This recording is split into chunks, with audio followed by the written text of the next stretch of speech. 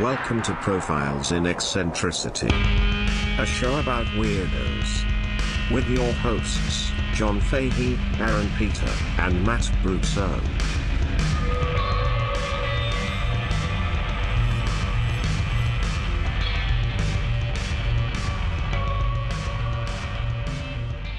Hello, folks. Welcome to Profiles in Eccentricity. It's a show about weirdos, doggone it. My name is John Boy. It is John Boy time. I am your host, John Francis Fahey, the COVID kid, COVID barely 18. Joining me as ever, I'm afraid, you should be, Skeet Lovers Pizza. 3 children stacked on each other in a trench coat, disguising themselves as an adult man. Each child, of course, shredded, ripped, with a huge veiny cock. 2 gay, 1 bi. All uncut. Trying to get into this porno? Yeah, I mean, do some poppers. A couple of poppers. Aaron Joseph Pita. That's me, a.k.a. R. Balla, a.k.a. Richard Baller. Yes. A.k.a. Roger Baller. A.k.a. Trevor Mad Mac. Hey. Sam Speed. Can I say something? No. You have to say first, to your right, my left, is the handsomest son To of my right, my left. your left. And yeah. Handsome Matt Brousseau. Yeah. Hi. Bonjour. Aloha. Frenchman henchman. Mahalo. Mahalo, dude. Mahalo. Welcome to the tiki room. We just got back from Disney land. That's right. And that was a nice fun day. It was a was. nice, It was very fun, nice. long day. Curated by the Jokay and the Katie Merriams, the Kevin Andersons. Good people. It was a real Lovely nice time. it was a real nice time, and just fun in the sun and some A lot of sun. A lot of fun. You know, something I overheard something there that really stuck. I heard a rumor. I heard a rumor. No, we were in line for the Jean-Guerre cruise, Mm. and there was Yes. a family there, mom. And the mom- a traditional family, which is Nuclear. oppressive, of course. Yes. But the mom, I believe, was what you would call a hottie boom body. She was a hottie boom body. She was a very pretty young mother, in I would imagine her late 30s. Mother. Is your children over 40 inch tall? You can't let them ride the ride tonight. Jungle Cruise. He really goes for it. Like, what is he doing? It's the rocket Amalula. Jungle Cruise in line, and she's got 3 kids. The dad's there. He's present. Seems like a nice family. She's just, she's not like a hot, super hope smoking hot milk. Oh, God. Just a real pretty nice. She seemed to have, A lovely woman. a lovely woman. And Probably a listener. definitely engaging with everyone's in, the family's engaging with it. And the youngest one, the young boy, I don't know if he was a little hesitant about the ride. Maybe he's afraid of the jungle or tigers and rhinos. Who knows? But she. I mean, he's like 8. He's got a lot of imagination menu options. Right. And Nice. it seemed and she looked at him, and I was just kind of paying attention, right? Because I was looking at her. Yeah. I was just listening to the conversation, and she goes, listening to the conversation. You were looking at the taters in the toilet. No, I was not. Come on. The taters were looking great. And what did he say? The mom said to the young boy, "Do you want to be Peter Pan or do you want to be Peter Parker?" Whoa. And it blew my mind. Yeah. I was like, "Oh my God, that's perfect." What did he say? I don't fucking know. I'm stealing the wife. Okay. Yeah. I was wearing a Spider-Man hat actually, and so I looked at her, and I was like, "Yep." And then he turned and looked at me, and I turned the hat around with the Spider-Man hat. Oh. Your mom's right, dude. Yeah. Do you want to be Peter Pan, the boy that never grows up, Or the one that accepts Peter Park. responsibility. And yeah, It's really nice. Damn, dude, that's deep. it was dude. really good. And I was just like, Wish you were my mom. / wife. I'll call you mom. Do whatever you want. That's okay. Yeah, it was really good. And I think it's a really... first aid kit? with some SPF 65.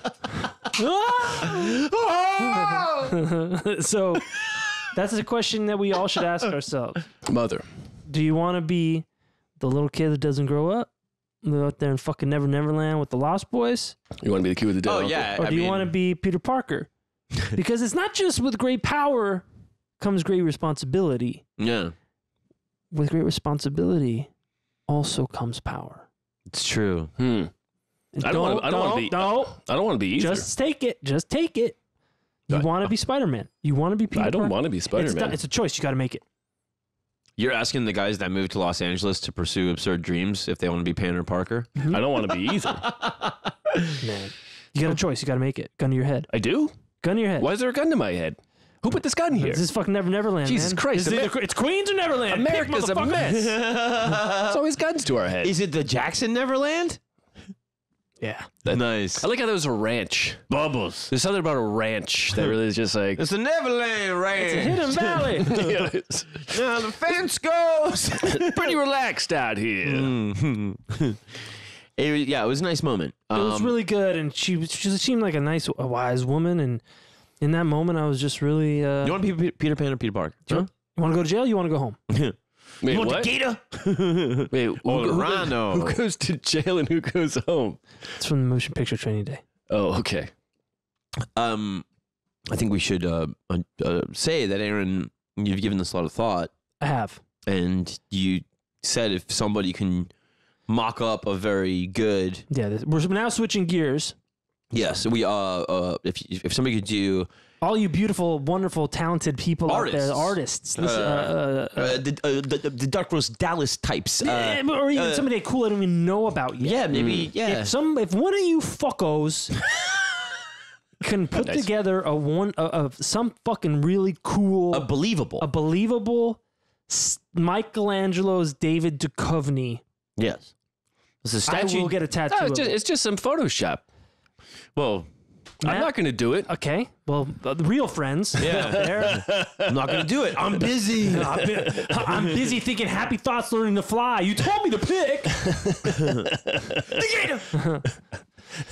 Oh, you'd be the gator. Yeah. I would be in the gator. Peter Pan. I'd be the gator in Loki. Yeah, ideally. He also bites a hand off too. I take a third way. You know what I mean? I bridge the two. You know what I'm saying? I don't know. Yeah. I'll bring the Marvel to the Paniverse. Both wholly owned subsidiaries of the Disney Corporation. I'm pansexual. Whoa. True. What about Okay, a personal pan You don't see sexual gender. pizza? Personal pan pissa? Personal pansexual pizza. Oh, I love that. Oh, pansexual pizza. I got you. Well, it's personal. And it's sexual. I don't like to talk about it. Yeah, you do. I do. So yeah, you do. make it sexy. Yeah. Make it good. Make it realistic. I don't want Yeah. some weird fucking Picasso. You don't have a shit. choice. And There, you've put it out there. Someone's going to make it. Yeah. and someone's gonna make but you have to like it to I get have it to like it. to get Well, it tattooed on you. Yes, sure. You yeah, have to like it. But you know, go out there and make your own weird stuff. If you can make it good folks. enough, Jorge Riverol, Oh, he's sick. he's demented. Oh, But yeah, anybody. What a lovely sick man. Richard Park is a great illustrator. and he's sick. The multitudes of talent out there. You guys. So basically, you're asking Richard or No. No. I'm it's kidding. I'm kidding. It's out there for anybody. It's to out really there for take a anybody. crack at it. I mean, And the best one will win, or all of them will fail. yeah. And where will you put it? That's a great question. Thank you. Open for suggestions. You're going to open what? Oh my God. It's open for. Oh, It's an open topic. It's an open debate. I will okay. Well, choose later. We'll cross. Depends on how good it is and what it looks like. We'll cross that perineum when we get there. Okay. Well, maybe it is the perineum. It's the gooch. Yeah. No, man, I understand you have some. Yeah, I have a profile. You have a profile. Yeah, yeah. What's that about? I don't know. I don't know. I don't. I guess I have. Lay it one. on me. Do we need to take a break or No. Okay, We cool. can just hop right in because we will take a break. Let's jump. But not right now. Let's jump. I wanted to talk about a notorious rascal. I love rascals. Notorious rascal. Yeah, well, Rapscallion? my two sources for this. One is The Great Rascal by Jay Monahan, and the other is The Notorious Life of Ned Buntline by Julia Bricklin. Notorious Rascal, this man. Oh, really? They both say notorious in the title. Is that right? Only one does. One says Rascal, the other says Notorious. Yeah, well, I wasn't really paying. No, you're 50-50 on that. He was author, soldier, father, many times, Love it. husband, many times, a shit, definitely, All the time. kind of, Wow. and creator of one of the stories of America, Peter Parker. Peter Parker, not Peter Parker. Shit. Steve Ditko. So. His real name was Edward Zane Carroll Judson. Oh, God. Of course it is. Edward Zane Carroll Judson. Zane Carroll Yes. Judson. Okay. Yes. Zane's a good name. Yeah. EZC Judson. Easy C, baby. Easy CG. Easy doogie. You see, he was born in March, perhaps, in 1821 in Delaware County, New York. Probably Stamford. No one's really sure. Stamford, New York. Who's to say? Stanford or Stam? Stam. 1821. Don't tell me. He would later write that it was a turbulent storm when he was born, but that was just kind of his thing to take real life and hyperbolize on I it. think you were just getting shot out of a vagina. Yeah. For you, it was a turbulent I remember that day there was a crazy earthquake. Yeah. The sun rose immediately. I was going through a tunnel. Everything was wet. It smelled like shit. This area he was born is north of the Catskills, New York, west of Albany in northern New York. It's a turnpike town, a place where people would stop rough men passing through for bigger things. Stagecoaches with last week's news. Uh-huh. That's how they found out about the world, is what happened last week. Someone would come into town and be like, they're all dead. And they'd be like, shit. Shit. Holy shit. They probably stink by now. Just last week they were alive, which was 2 weeks ago, of course. As a child, his father, Judson's father, was a wannabe author, but he eventually became a school principal, and he moved the family to Bethany, Pennsylvania. It's about a 28-hour walk south from Stamford. As the crow flies. Yeah, as the crow walks. As grow up, but they're very they're walkers. Yeah. He never had any toys as a kid, but he hunted and fished. And he would later write to his only sibling, his sister Irene, that these were his happiest days of his life. Dear Irene, Easy memories- CG here. the memories of the fishing were wild, man. Your brother. Easy CG. Love you.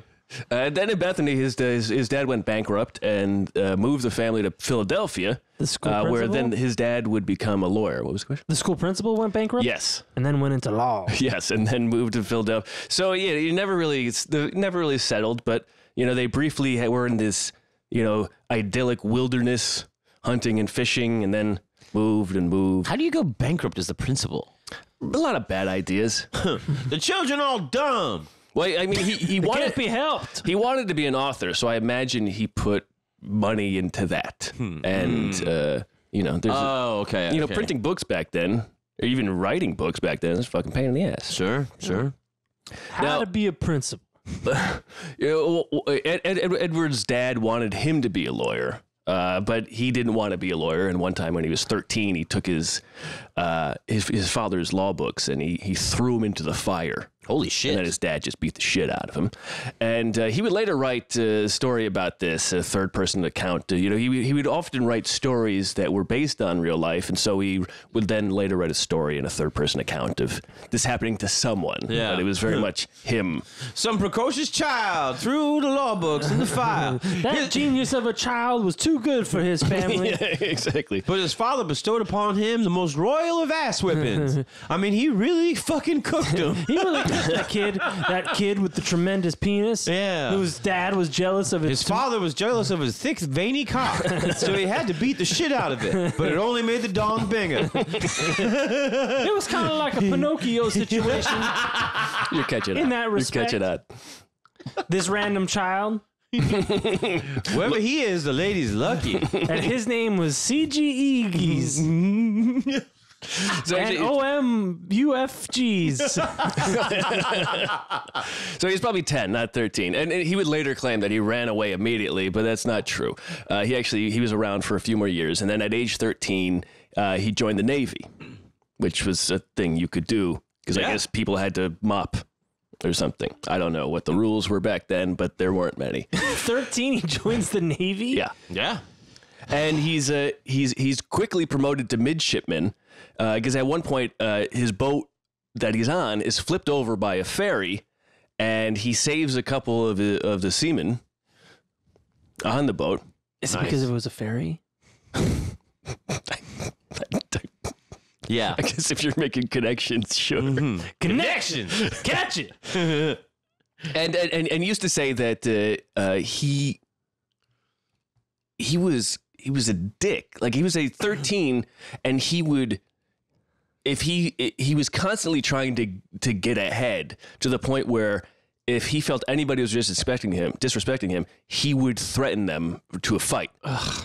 And he would get beat up. But of course, at this time, people were like, he's got a lot of gumption. Yes, gumption was big back then. Yeah. Now, is that related to Moxie? It's hand in hand, Yeah. Fist and face. Yeah. But, so he saves a couple people. He's 13, 14 now, and he gets promoted to midshipman. And That child just offered to whip my ass. I admire him. Boy, when he grows into that dick, he's really going to be something else, I tell you. Right now, we got to keep it toward the back of the boat to steer the goddamn thing because it's so big. I think he's juicing with Moxie or maybe gumption. I don't know. But I'll be damned if we don't lay anchor. When we lay anchor, we don't fucking move. he's the one who tells us how deep the water is. And how cold. What's at the bottom? So then after a couple of years, he's sent off. Mark Dong. Because we have to mark the dong. That was his name. After a few years in the Navy, he's then he's shipped off. He's stationed in Florida, where he sees some action in the Seminole War. And he would write stories. Some of the first popular stories he would go on to write years later were about guys in the fighting shipmen, and it'd just be like him recreating memories, and hyperbolizing his own times in the Seminole War and in Florida. Kind of like that movie Big Fish. Yeah, Never saw it. Me neither. I haven't seen either, but Oh my God, none of us have seen it? But it's kind of like that, it seems like this. That's the dumbest fucking observation ever. How could you say that? Well, we know it's Tall Tales, man. It's nostalgic. Big Fish. See the trailer, Yeah. catch it in IMAX. None of us have seen the movie. But, And we're like, yeah, it's like that. but I mean, tell me I'm wrong. I can't. I haven't seen it. See? He's in St. Augustine treating survivors of a Seminole attack. The Seminoles had attacked this guy, Jacob Houseman. Jacob Houseman, I maybe should do a Patreon thing, but he basically created on an island where St. Augustine was in Florida, he basically created like his own mini empire where he controlled the entire island, had slaves, had people in prison. Jesus. It was insanely, he like made himself sheriff. It was just insanely corrupt. And but anyway, so he's in St. Augustine. Judson is treating survivors of this attack, and that's where he meets Severina Tekla, and that's his first wife. He's 18 or 19. She's 22. Be the only time in his life that his wife was older. He described her as, quote, Venusian height, Venus. Her figure like that unto which nature modeled and then in anger broke the mold which formed it because it excelled. Oh my God, that's good. Yeah. You must excel. Yes. She Russian? No, I believe Florida. Severina Tekla? She's not Russian. Maybe some distant How do you Russia. spell the last name? Tecla. Maybe she was Tesla. Maybe she was. In a later letter, in that same letter, what he wrote about her, he then writes that she has capsized his inkstand and pulling his ears, and that he must stop writing because she has blown out the light. And then he writes, "God bless the ladies." God bless the ladies. This was, I mean, he was, he wanted to be a writer, and he was a writer. I have to stop writing now because she spilled my ink on the. Yeah. That's like H.P. Lovecraft used to do that, where he's like writing it, and at the end he's slowly going insane, and like, Yeah. or like in Monty He's writing Python, about writing like, it. the Castle of Ark. Yeah. Okay. Instead of painting the scene, he's just telling you what's happening. Yes. If you really had to stop writing, him. you'd stop writing, and there'd be a God bless the ladies. I'll tell you. That's not where I was circumcised. That's actually high tide. And that's the mark there. Yeah. My father beat me. Only made me stronger. Oh, I'm still writing. Oh, excuse me. Oh, I must go to bed. Have I told you how much of God bless the ladies? So he then Venusian in height? Was Venus enough? I don't think so. It's just he's Venus is in the 18, 19. He's just he's this putting, is his white stains. Yeah, he's just putting words together. But he leaves the Navy without permission, and he marries her. And they move to Pittsburgh, where he and his father put together a literary magazine. And it's there when he's 1920 now, where he takes the nom de plume, the pen name of Ned Buntline. Ned, short for Edward. Yes. Buntline is the rope at the bottom of a square sail. So, he spends these formative times in the Navy with the sails. Very good. So he takes, much like many decades later, Mark Twain. Yes. Mark Twain is... Mark Dong. Yes. Well, what is Mark Twain?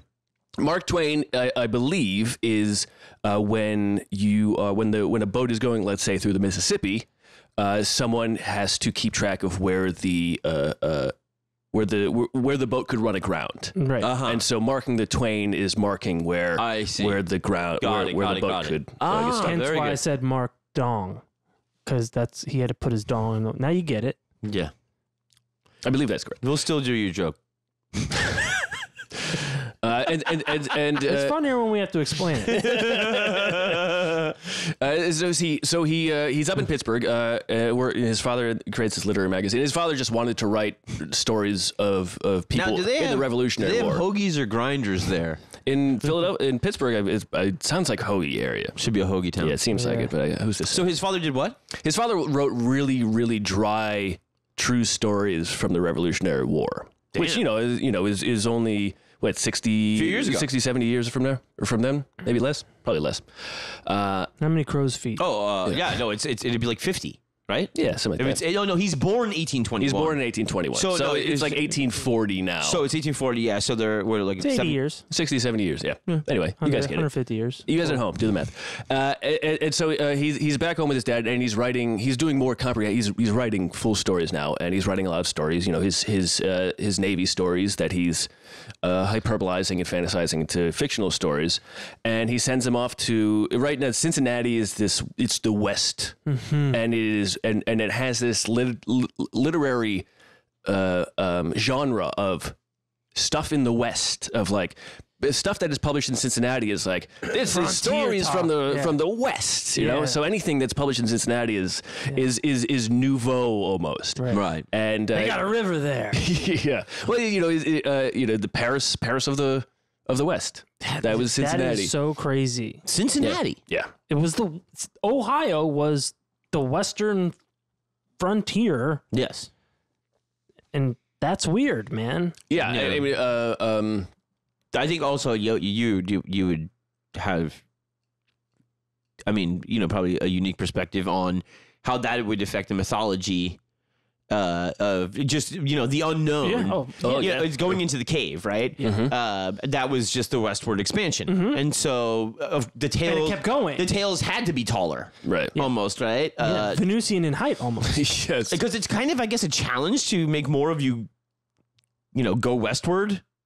Right? Yeah, whether it's conscious or unconscious, there is, this is as far as anybody's gone. Not anybody, but it's as far as we've gone. As the white man or the American man. Right, because, there was San already Francisco, people living there.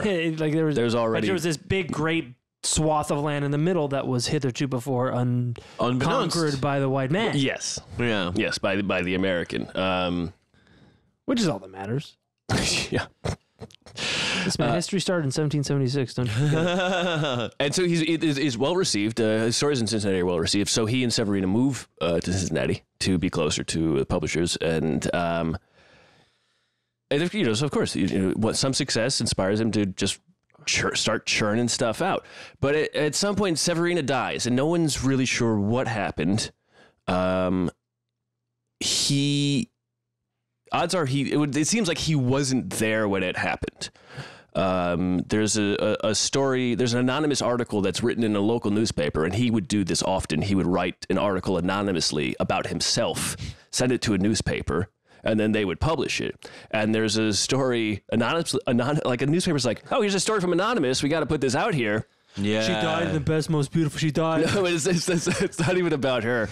About around the time she died, the story in this newspaper says that Ned Buntline was in a town, maybe I think in Tennessee, and he had heard there was a reward for capturing some fugitives, and he wrestled those fugitives up and got $600 for it, and then later when he got back to Cincinnati, he found out she had died.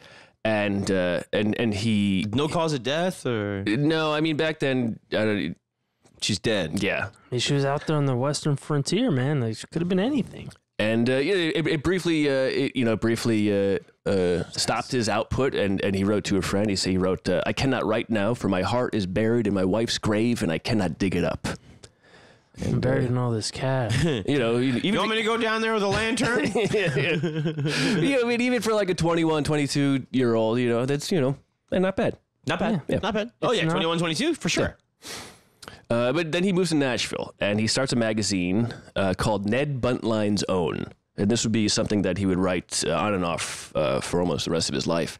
Ned Buntline's Own. And it's very popular in town, and it's hyperbolized stories. It's hyperbolized local news. Hearsay. It's rumor. It's stuff I heard in town. Gossip. But he's just churning it out. He can write... later in life, he would say, I think he wrote 650 pages in 6 days.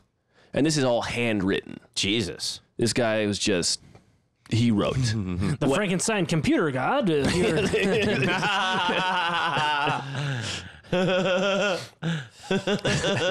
exactly. Just drivel. This sailor came out of nowhere and started beating this other sailor's ass. I was there, man. I was in the Navy. Anyway, there was a seal. And it turns out it was my dick. I don't know. No, it's much better than that, John. I thought that was pretty good. I want you to imagine my heart is buried in my wife's grave, and I cannot dig it up. And that kind of writing, but about stuff that is happening that isn't necessarily dick related. He would later write about dick stuff, and we'll get to that. So, that's not a mermaid, you dickhead. But in a thing that would repeat itself throughout his life, he is in Nashville, and he's making some good cash from this. Nice. From this Ned Buntline's Own, yeah. And he starts walking around town. He's wearing a Spanish cloak and a Panama hat, and it's Christmas, 1845. I don't know what it looks like. 1845, and he befriends this beautiful 19-year-old wife of an auctioneer's assistant. Yeah. And he's 24. She's 19. Yeah. God. And ancient. Her name is Mary Porterfield. And all of a sudden, after they meet, quickly rumors around town. She's married. He's not. He's got a Panama hat and a Spanish cloak. I have a simple Spanish cloak. Yeah. I got a Panama hat. Listen, I'm Ned Buntline, the gossip zine queen. $10,000 watch. Limos! Private jets! I got private stagecoaches. I'm going up and down the Ohio River. I'm fording the Erie Canal. Hey, is this Ric Flair? Yeah. We're doing Ric Flair. Yeah, but Panama Jack hats. Spanish cloak. Pinky rings made out of engine bones. R.I.P. Orndorff. Huh? Orndorff he was in the Four Horsemen. Orndorff? Orndorff, yeah. Not familiar. Passed away. Well, Bob Orndorff. So she really likes Spanish, and she started receiving letters signed El Strangero.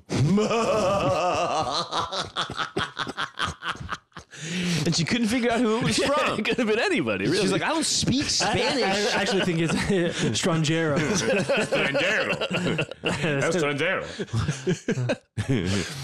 That is so stupid. That's really good. El Strangero? Yeah. Oh. No, Aaron, can you interpret? It could really mean anything. It's like when you sit on your hand and let it go numb. and then you jerk yourself off, and it's like an El Strangero is doing it. Yeah, pretty much. That's exactly right. You are correct, sir. So there's rumors going on around town that some local kids, they say they saw Judson behind the church with a lady, and they threw rocks at him and the lady, and then they were like, I think that's Mary. Holy shit. And then so all of these rumors just keep growing and growing and growing to the point where Mary's husband, his brothers and his friends come to him one day and say, you got to kill this guy. Holy shit. And so they meet. Come to Mary's husband saying, like, you're getting cucked by this it's making us feel bad. Yeah. Don't you have any self-respect? Kill him. I mean, he'll even fuck your wife with like a rainstorm of stones cascading down on them both. And he loves it. Yeah, he loves it. So Porterfield, Mr. Porterfield, he meets Judson for a duel, and Porterfield shoots 3 times and misses. Holy shit! Judson shoots once, puts a bullet right above his right eye. Jesus Christ! Ned Judson, Edward Judson, crack shot his entire life. Because Fantastic he's shooting all shot. these rascally rabbits. But is he the one writing that he's a crack shot, or is it? No, well, yes and no. I mean, throughout his life, and there's one very dumb story I'll tell at one point. But I shot the bullets out of midair like the motion picture that has yet to be written wanted.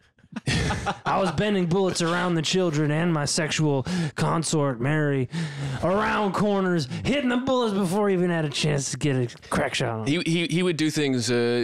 People would testify, not testify, but they would tell a story. He'd be riding a horse. He would tie a bottle to a tree, hanging from a tree, and riding a horse, he would shoot the rope of the bottle from the horse. Damn. Crack shot.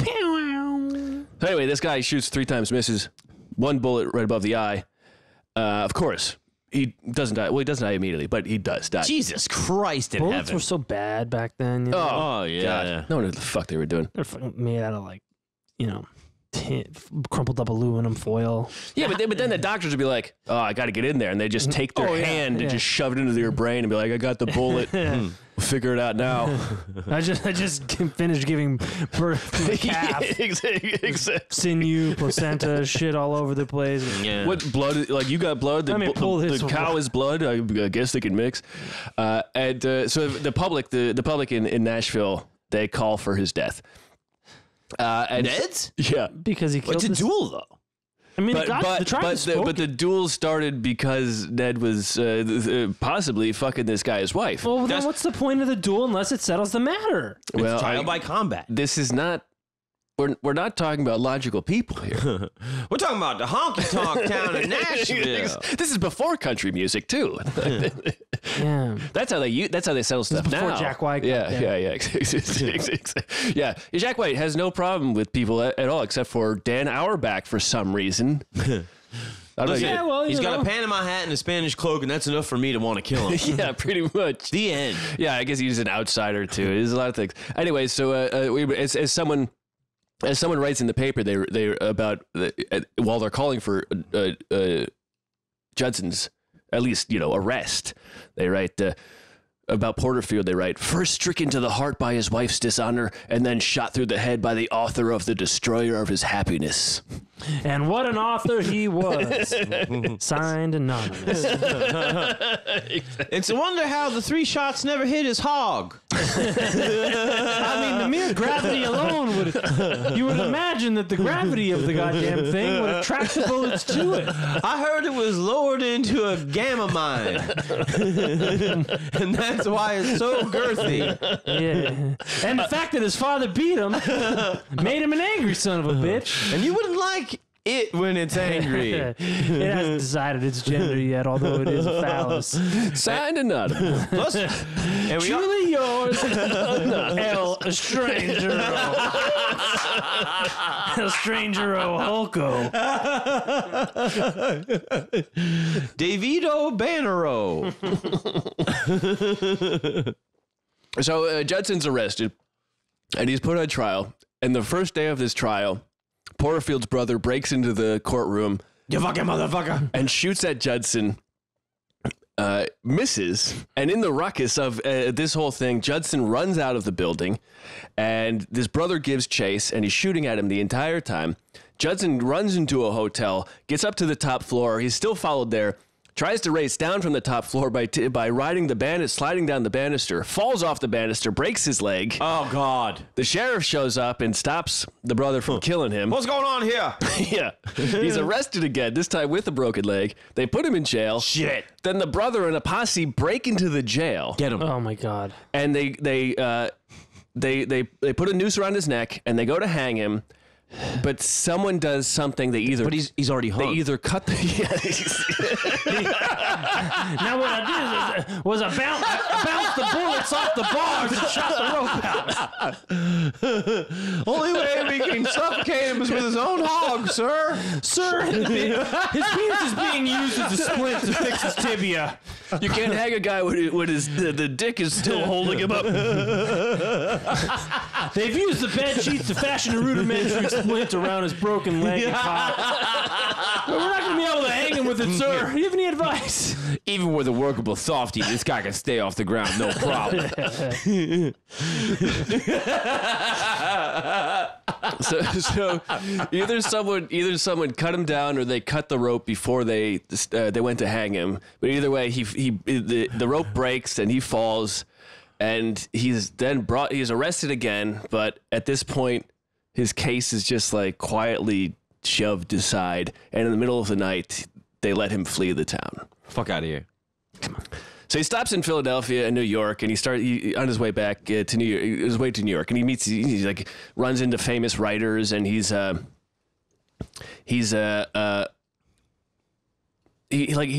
went there. He went from Tennessee to the East Coast, and then rented a boat and would ride it into towns. And he would enter the towns and go to the bar and say, "Gentlemen, I am Buntline. If anybody wants to see me particularly, why, you may just say I'm here." And he would just do that in towns he stopped at. Would anybody see him? I guess so. I mean, This is the tale of Captain Ned Buntline. yeah. Sup, motherfuckers, I'm here. The Poplar of Cincinnati. If anybody has anything to say to me, well, I'm here. I'm here. I'm here. But Don't be a stranger. His name was like, a little bit known. And His name rang out. And other authors did know him, and he did have dinner with some of the other famous authors of the time, and he learned from them kind of about hyperbolizing stories and Public relations is really he was constantly seeing throughout his life, for the most part, seeing what are popular writers doing. Okay, I should do that. Right. instead of churning out content. Yeah. Porno. Eventually, he settles in Boston, where he starts a publishing company, and he sells his books specifically to soldiers. So to take on their trips to Mexico, because they're going to Mexico to fight now. And, because he was a soldier, and he's like, okay, well, there's plenty of time. Sure. So he's one of his books he writes is The King of the Sea, A Tale of the Fearless and Free.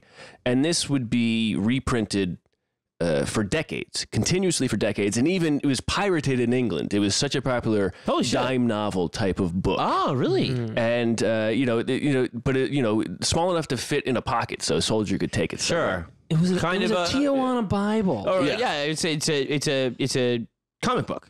Basically. I mean, basically, yeah, without drawings, yeah. Right. But you know what I mean, like just like the pulpy, it was melodramatic and violent. Yeah, catered to a certain audience who. Yeah.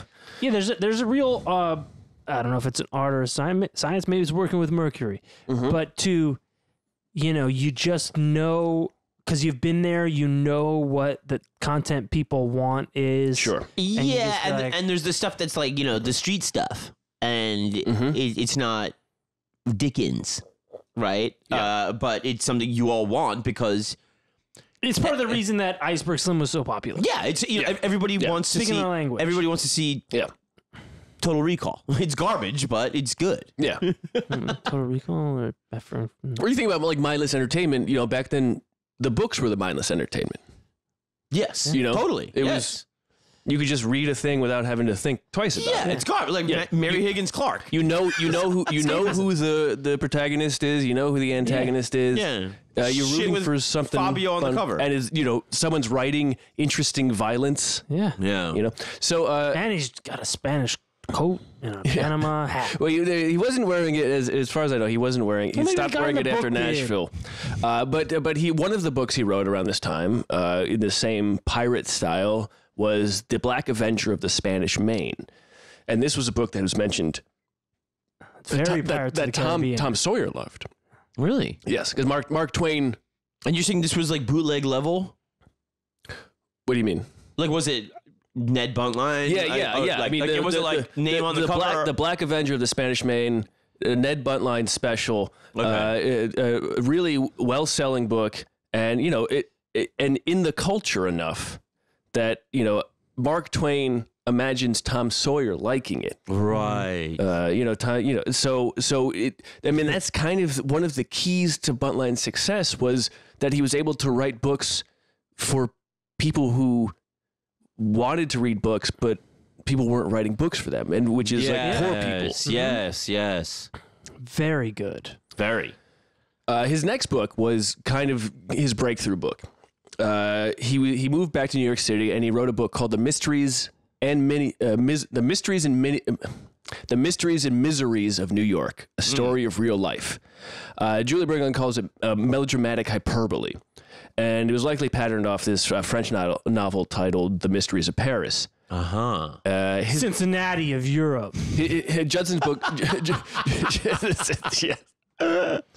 We like to think of ourselves as Cincinnati, Ohio of Europe.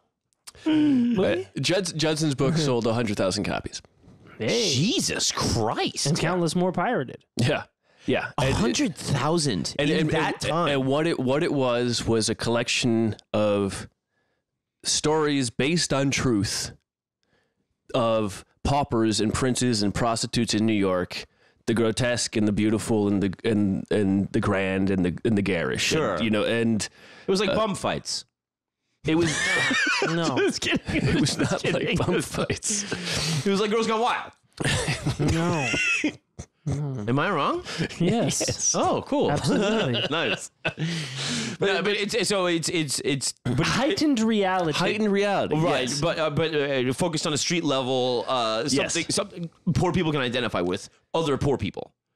Yes, but not Tale of Two Cities, Dickens. No. It's not high drama. Yeah. Right. It's low stakes, but it's low people, high stakes. Yeah. Right. Yes. That's fun. Yeah. That's and fun. the thing I always think about is like no one ever talks about the janitors in Star Wars. I don't care about Jedis. I want to know what the fucking janitors do. They have to clean up the fucking blood all over the place. Yeah, all the various species and the various types of the species feces. Yeah. Yes. Like, I mean, you got to have a multitude of toilets, myriad toilets. Oh, that's true. No one ever talks. What are the bathrooms in the Star Wars universe? No one ever talks about that. I mean, you have to imagine the plumbing in Coruscant, the planet. They basically say. I mean, really, a feat of engineering, maybe rivaling the Death Star. I mean, on the Death Star, at least they're all kind of humanoid. Yeah. Coruscant, you had all sides of aliens and lizard people. I and mean, maybe it's hard feces, maybe it's soft. I mean, what is it? Maybe it's newspaper. You can't throw it out into the cold Are they vacuum of gendered space. bathrooms? No. It'll freeze. There's no gender. Are they gendered? Is there gender? I mean, how many sexes does Well, this is a long time ago in a galaxy far, far away, Right. but they already knew that gender was gay. Are you rapping? Right, but for each individual species. Huh? For each individual species, there's got to be a multitude. I don't see species. That's a good movie. Species. Natasha Henstridge. I smell feces. Yeah. In space, nobody can smell your fart. So around this time where he has this book, The Mysteries and Miseries of New York. It sells 100,000 copies. He marries a 19-year-old Annie Bennett. She's an English woman living in New York City with her rich family. And he immediately moves into their house and starts writing his Ned Buntline's own series. Putting his feet up on the table, picking his toenails. Pretty much. And so Isn't it great to be with family? in these installments of Ned Buntline's own, which immediately are selling like hotcakes, especially back then because people ate hotcakes. I do my own editorials. I was before Jimmy Breslin. I mean, like, but yeah, I mean, kind of like he's still doing the thing where he's telling stories in New York, but also he's using his own publication. No, that shit starts there. That shit starts with like the colorful personality and the guy that's seen it all. And, talking to the guys at the deli every day, like all that type of shit starts with like the neighborhood guy. But that's an old New Yorker. He's also doing it at this other level where he spends a lot of time haranguing prostitutes that he dislikes, and anyone he dislikes, the head is bad. He threatens to blackmail them in this paper. If he ever meets someone who doesn't like him, he threatens to blackmail them in his newspaper. Oh, he's like Al Goldstein. And usually he's blackmailing them about the prostitutes they visit because he saw them when he was yes. prostitutes. And he visited so many prostitutes, and that's probably why he was so upset with them. He just constantly had feuds with all these people. He would attack rival papers. He would attack anybody who stopped subscribing to his paper. Would he attack them in his paper? Well, and then for you're not even reading this, you fucking piece of shit. He would, and then for good measure, there'd be cartoons of him stabbing them. But to cover himself for good measure, he would send anonymous articles to his own paper attacking himself. Oh, that's good. Man, his cock's just too big, man. I mean, what's the deal with that? Taking up all the good sunlight. I'll tell you something, man. My plants are dying. They're not getting enough sun. This city is miserable and mysterious. Check out my book. It's Mysteries and Miseries. His book. His book. Yeah. Yeah, that's real nice. And even though his book, The Black Avenger of the Spanish Main, is a literary masterpiece, this guy's dick is too big. He's clogging up all the toilets with his spunk and sinew. I hate him so much. Sincerely yours, Anonymous. And sinew? God damn it. What? Sinew Cincinnati. The Spunk of the West. What? Some of the worst things that ever happened on this show. That's a high bar, too. It's visceral. So at this point, because of all of the attacks in his newspaper against him, and in other, but also rival newspapers are also attacking him, he starts wearing disguises when he leaves the house. And wigs. Oh man, this is stupid. And he's just like he's a troublemaker. And at one point, a rascal in a wig, man. He's like the kind of guy that's wearing a disguise to get noticed. Wait, there's a story. Don't look at me. I'm wearing something. You know who I hate is that Ned Buntline. Brooklyn has this very short anecdote where at one point he goes out with a red mustache, and the next day a rival newspaper is like, some guy in a red mustache was causing all these problems. In a Ned Buntline fashion. Yeah. Speaking of Ned Buntline fashion, Panama hats and Spanish coats half off. Welcome to the Buntline editorial. There is some rapscallion out there with a red mustache up to all types of shit. This guy's a real pain in the balls. Plus, I got a New York accent now. Cincinnati, you're on the page. Cincinnati, you're Paris. Cincinnati, you're Paris. Can we take a break real quick? I have to pee. Yes, we can, Jen. I overshared. No, it's okay. When we come back, I'll tell the story of him getting beat up by a prostitute. That's nice. Look forward to that. Did you have to pay? You'll find out. Yeah, hell yeah, he paid. You gotta pay good money. You gotta pay the fiddler. And the diddler. And the roof.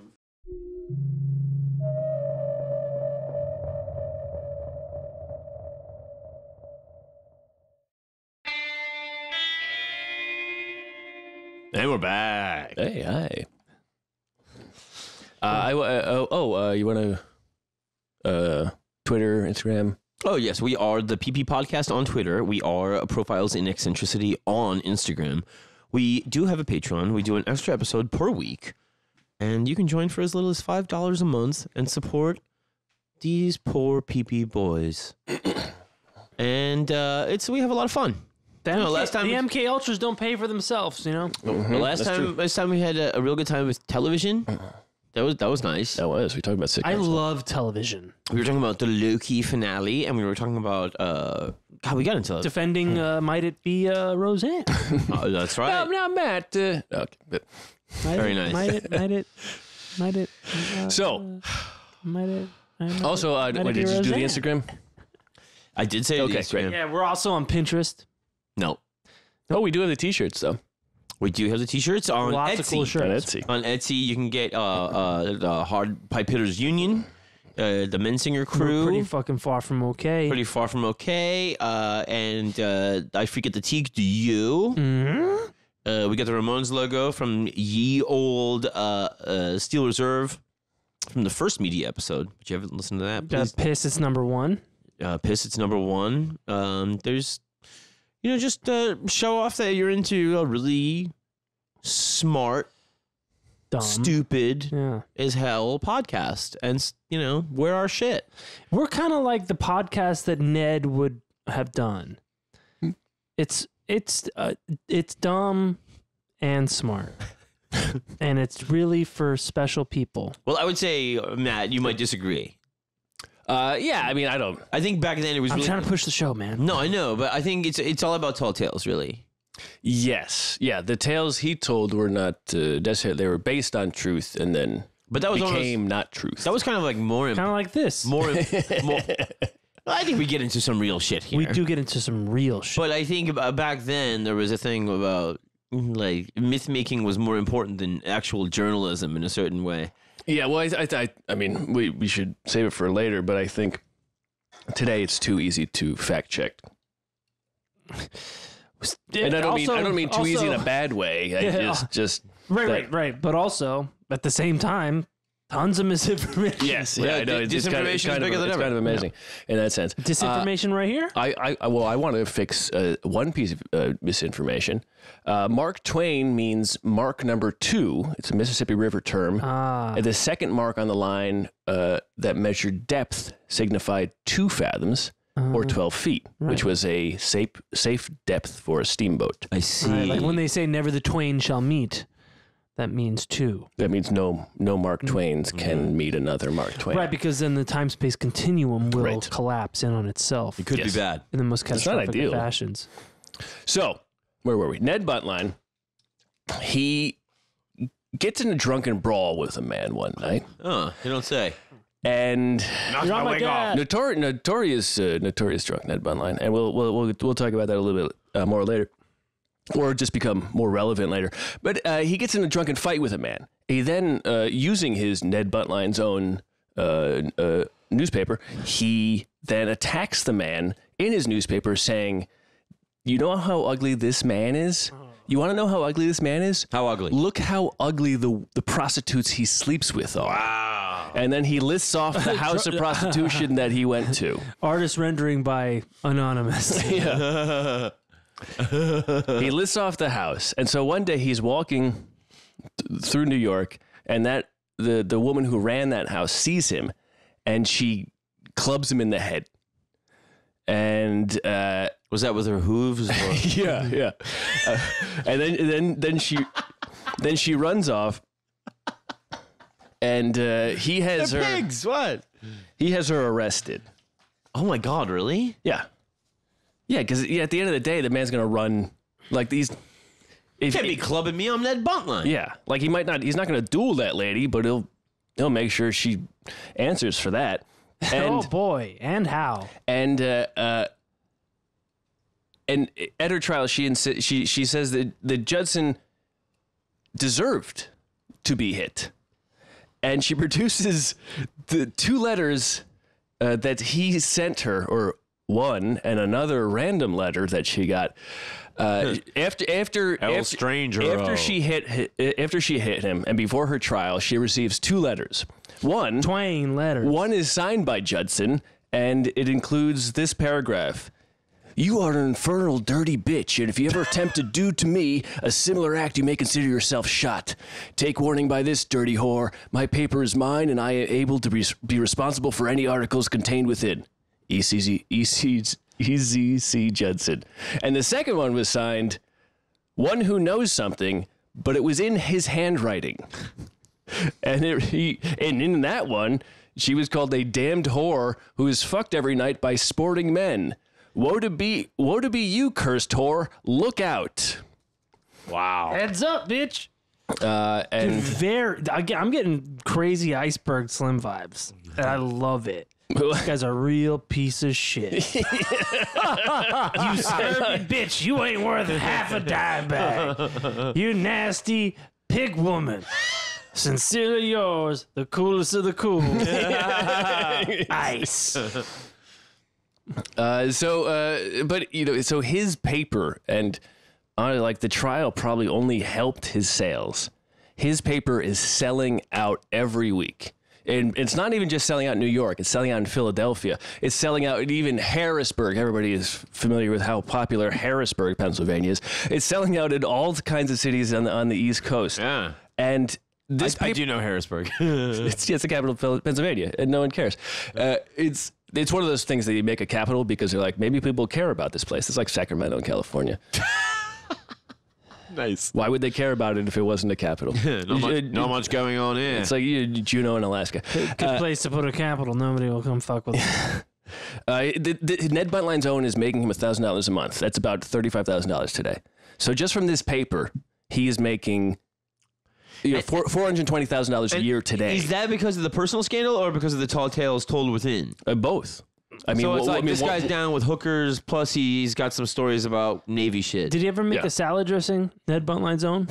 I don't think so. They didn't make salad dressings back then, I don't think. I'm sorry, what? What we have is cabbage ketchup. Does anyone know when they started making salad dressing? As soon as salad was invented. When was salad invented, Aaron? I don't know why. Who invented salad, That's a very Aaron? good question. Sal. Jimmy Salad. Oh, okay. My Italian fella. Don't say Caesar. Sal. It's a couple things. It's scandalous stories, but it's also good writing. Right. And you combine those with, then you add on top of that, this guy is a shit. Right. Well, and New York City, especially at that time. All these places, like, there's such a layer of filth in so many places that, again, this is a guy that if you're a rich person, you can be like, oh, that's interesting. But if you're not a rich person, you can be like, this guy's telling stories about people I know. Yes. Because I see them every day. Mm-hmm. Yes. I mean, like I was saying about the Breslin thing and, that kind of... Explain what you mean by Jimmy. Yeah, explain Jimmy Breslin. Jimmy Breslin is a guy that was, this old crop of the city columnist that would kind of, say like, his opinion on what was going on with people and stuff. And then, they're frequently talking... Was it the Post? I think he was Post, yes. New York Post. Yeah, New York Post pre-Murdoch. Yes. He was there for a long time. And then the Son of Sam was writing letters to him specifically. Yeah. But there was, these guys, the kind of trusted... He's working the local beat. Columnist was like a thing. The official gossip.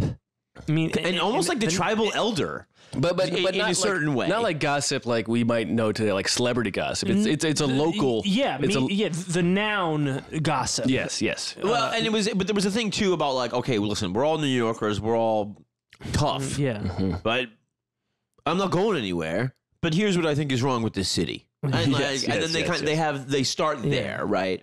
And in the pantheon of that, you also get this thing of, that is how somebody like Donald Trump would get thrown around as a character a lot. Yeah. Right? And people would be like, oh, well, he's a jerk off. And people are like, all right, well, he's kind of funny, though. You know what I mean? And it builds up this thing. And it's like, oh, well, he's all showy and he's talking about how rich he is, but not really much going on there. Yeah.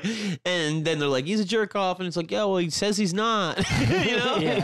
And then it becomes, that's how you. Right. He kind of became this, like, well, I'm getting Ned, and it was kind of like the Perez Hilton. But in the early 2000s of like shit rag. But funny writing, but like cunty. It is you're going somewhere. I'm kind of getting you're getting there. It's almost a reality TV level. Yeah, like there was also back in the day there was a website called WWTDD, What Would Tyler Durden Do? And it was this kind of like gossipy, cunty, funny. Yes. Blog poet, and you would go see kind of like goings on around town that were really shitty, right? But very funny and speaking the language of the day. Yeah, and that's kind of that's more. Yeah, that's and then guys like Perez Hilton eventually did get bigger than their own thing and had their own problem. He kind of outgrew his own thing. I'm kind of getting those vibes. Yeah, I mean, it's interesting. I guess, keep that thought because I don't know if that is necessarily what happens. Because we haven't gotten to the crazy stuff yet. I think that's a interesting, not necessarily pigeonholing, but idea. So I'm making a connection. Yeah, and so his paper's doing well, but he's still writing books too. He's still writing these these short novel stories. And around this time, 1848, 1849, any bookseller in America at that time, his books are a half or a third of their inventory. What? Yeah. Good God Almighty! I mean, there's not as many like. Today, there's 10 books. Today, there's a glut of authors, right? I mean, but back then there weren't as many authors. There wasn't anybody else that I know of that didn't write in crayon. That wrote as much as he did. Yeah, he's doing Ned Buntline's own. That's the paper, but he's still writing these stories and these novels and these serials nonstop. Yeah, and he would do things like he would sign a contract with. And this would be later in life, but he would sign a contract with someone and they'd be like, okay, Ned Buntline can't write for anybody else. And then he would just write under different names because fuck that. He's going to write all of his stories and it'll just be so-and-so. Sure. Is now here's a book by so-and-so. And the thing is about that is sellable is if this is the guy that's, half the inventory, it would make sense for other people to ape him. So then it makes sense if he's doing it under pen names that it sounds Buntline-esque. Yeah. Right. Because and so people are aping it. It's just a bad excuse for a Buntline ripoff. Yeah. It's actually yes. I mean, some of the apes are him. It's the Richard He's Bachman. aping himself. Yeah. Right. Yeah. He's an Arbala. That's right. So speed. So with all of this, like all of these sales, he is getting a cultural cachet. And he takes this influence, and in Ned Buntline's own, he had published a lot of anti-immigrant stances. And so he combines that with his influence, and he basically becomes the megaphone for the Know Nothing Party in America. Holy shit. And we talked about that a little bit on a Patreon episode about this priest from Maine. And the Know Nothing Party would later also be branded as the American Party, but it was an anti-immigrant party. It was America First Party type of thing. Yeah, like the one gang in from gangs, here all the gangs way to the edge of Cincinnati. Yeah, exactly. Yeah, America. In many cases, he was credited as the creator of the Know Nothing Party. That's how much influence he had. But actually, there's no evidence he was even at the first convention of the Know Nothing Party. But he was the first celebrity of the Know Nothing Party and probably their biggest ever speaker and draw. Damn. And so he combines these things with a specific moment in time in New York. On May 10th, 1849, Shakespeare's Macbeth was going to be performed at the Astor Place Opera House in New York. At that time in America, there are two actors known far and wide for playing Macbeth. One was a Britishman named William Charles Macready. Britishman. And a lot of flourish, right? Yes. The other was an American named Edwin Forrest. Now, Macready and Forrest had kind of I don't even know if it was a back and forth. I do know that Macready did not like Forrest and would snipe at him through the papers. They had different styles, but one was American, one was British. And even, I think it was Grover Cleveland might have been president. Whoever was president around this time had run on an anti-British platform. Sure. And there was, part of the Know Nothing Party wasn't, it's kind of weird to think about it today to be like American anti-British. But back then, the British were the immigrants. Huh. And so there was the Know Nothing Party was anti-Irish, anti-immigrants, and it was, even though it's like, what the fuck is American? They're immigrants. Yeah. Yeah. You ain't from around here. So now Judson has been in his Ned Buntline zone. He's been fomenting these anti-immigrant, anti-aristocrat messages for a while, and British aristocrat, of course, right?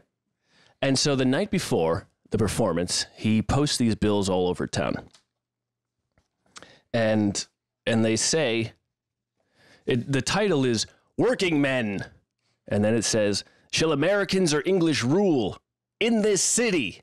The crew of the British steamer have threatened all Americans who shall dare to express their opinions this night at the English Aristocratic Opera House." There's an exclamation point after every word.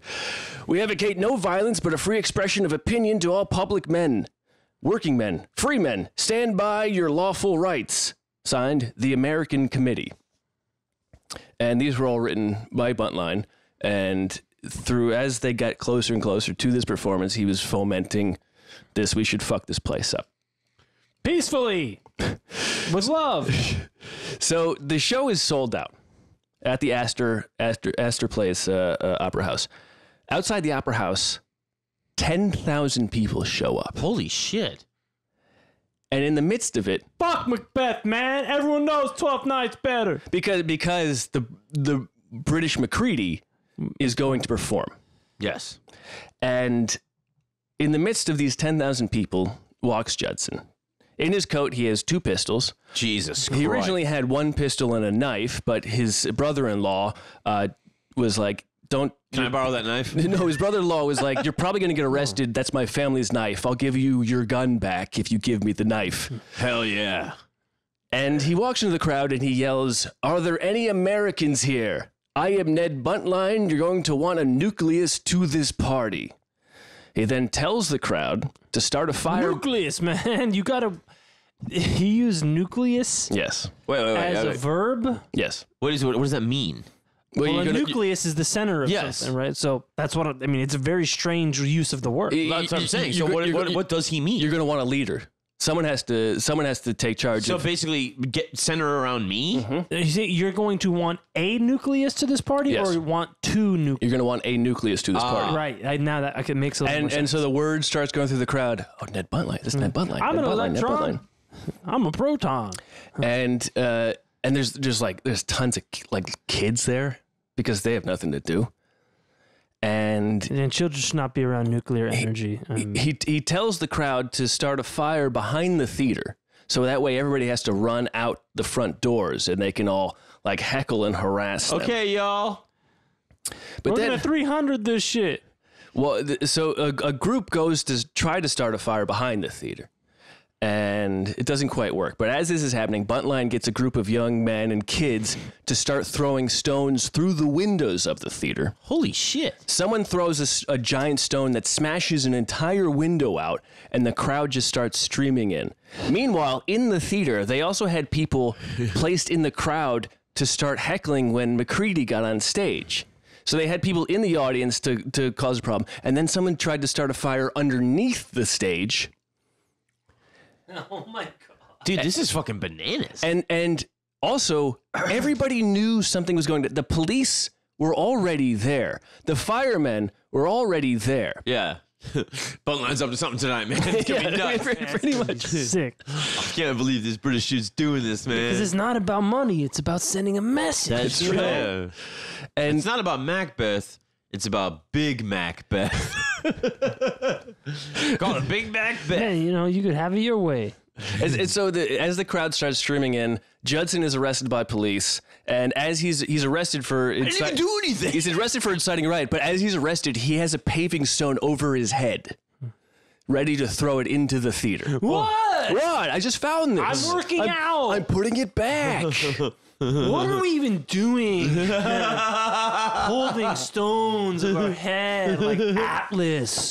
Can I shrug? Why do we punish? Why do we shrug? punish the American worker?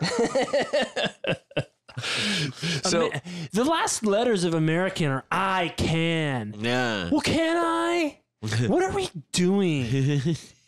so he's arrested, but that doesn't stop what is happening that night. The troops show up. The troops? American troops. They show up. I don't know if they had a National Guard then, but like the local troops from a garrison, something like that. They show up Gendarme. and they face off with the crowd of rioters. And the first thing they do is they shoot blanks over their heads. And everybody goes, all the rioters go, oh, those are blanks. So then they charge them. And so then the soldiers start shooting bullets, live ammunition at them. We were wrong. We were wrong. And they don't always fire, like they're not just firing into they're firing over the crowd. They're just like, we have real ammunition. And so but they fire wildly. And they just hit random people. This is from Brinkland. One lead bull struck Mrs. Brennan, a housekeeper, in both thighs while she was passing through the Bowery on her way home from work. Jesus.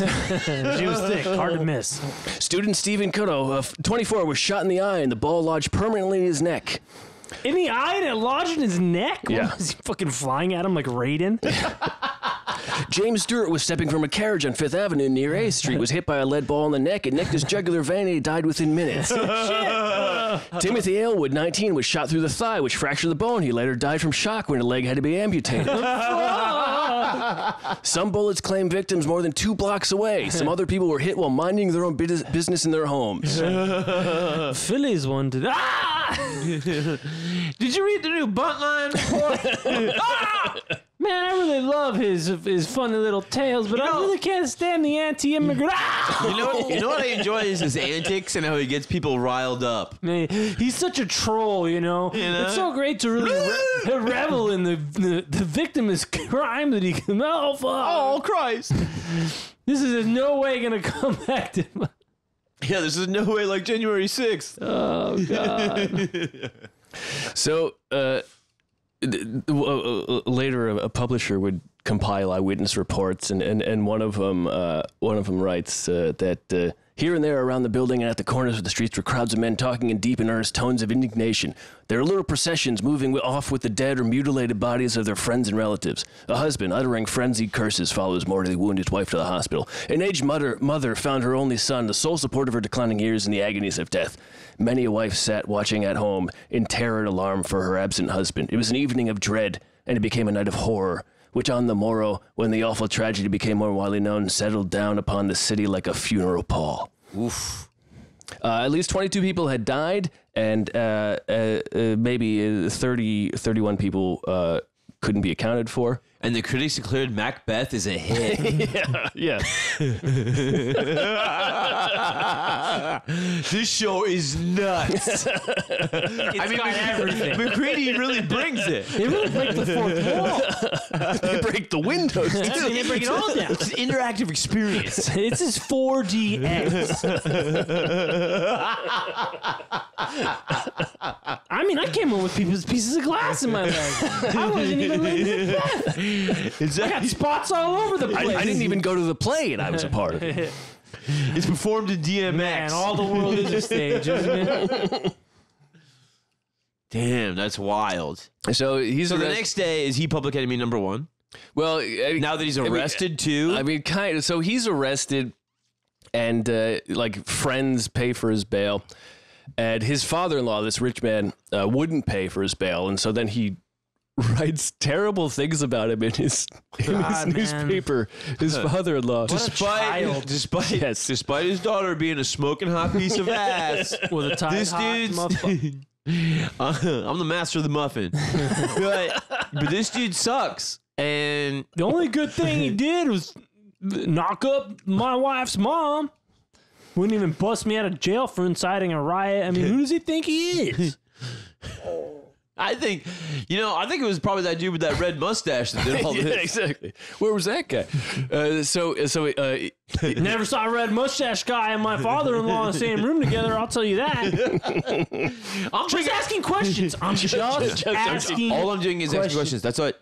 Listen, I'm bringing back the wig party. I'm doing my own research. And wigs. So he's arrested and he makes bail. Like he always has supporters to pay for his bail usually. And but then he was brought to trial. He's found guilty. His wife divorces him. He spends a year in Blackwell Island prison on Roosevelt Island in New York. Shit. But when he's What's it called? Blackwell Island. Blackwell. And he does it like he jail. He tries to do a hunger strike. Jail is old as time. He tries to do a hunger strike and then he gives up. And then he's like, I'm not going to break rocks for you. And then he does it. Like he keeps trying to protest. He's like, I want to write. And they won't let him write. He keeps trying to protest. And then when they say no, he eventually just gives in. Fine. He spends a year there. When he gets out, he's greeted by 500 supporters and they parade him through the streets. Jesus Christ. What a And- pain in the balls. And then, perhaps just tired of this, and he decides to head west. But All the way to St. Louis. that's exactly where he goes. Yeah. You guys are all prudes here. I'm not having fun I'm anymore. going to St. Louis. I'm going to We're St. Louis. minded, progressive. Well, okay, so it's 1852. He ends up in St. Louis, and in St. Louis, there's an election between two Democratic candidates. One is pro-slavery, one is anti-slavery. The large German population in St. Louis supports the anti-slavery candidate. He shows up, and he starts whipping up anti-immigrant sentiment against the Germans. Then Wrong move, asshole. he leads a mob down the street to fight the Germans during this election. Jesus. And he's hit by a rock by the Germans. He's knocked off his horse, and he yells, "Rush the lop-eared Dutch," which I didn't know what lop-eared. I didn't know that. How do you spell that? Lop, L-O-P dash They're eared. lop-eared. Lop-eared I don't Dutch. know Well, what they've that. had their ears shaven, the Germans. Everybody knows that. Yeah. Or is it But like you know the Dutch have the big old donkey ears. Oh, yeah? It's a tall tail. That's fucking interesting, man. So these aren't your simple Dutchmen. These are lop-eared Dutchmen. I mean, it's some crazy shit. I mean...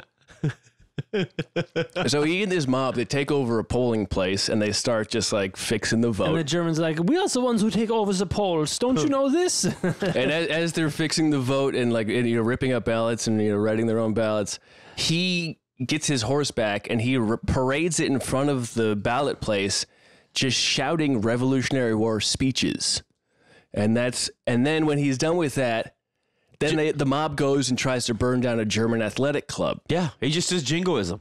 And while they're trying to burn down this club, one of the Germans shoots at him, and they're like, "Oh no, this guy's got a gun!" But someone in the crowd misinterprets the shot as coming from a nearby German saloon keeper's house. This German man had a saloon, and he lived next to it. It's a beer garden, actually. Exactly. And they go to this guy's house. And they try to break into his house. And as they're trying to break into his house, the German saloon keeper opens up the front door and shoots out of the front door. He's got a blunderbuss. And he hits a guy, and he kills the man who's trying to break down his door. You don't say. At this moment, the mob goes, well, look what you did.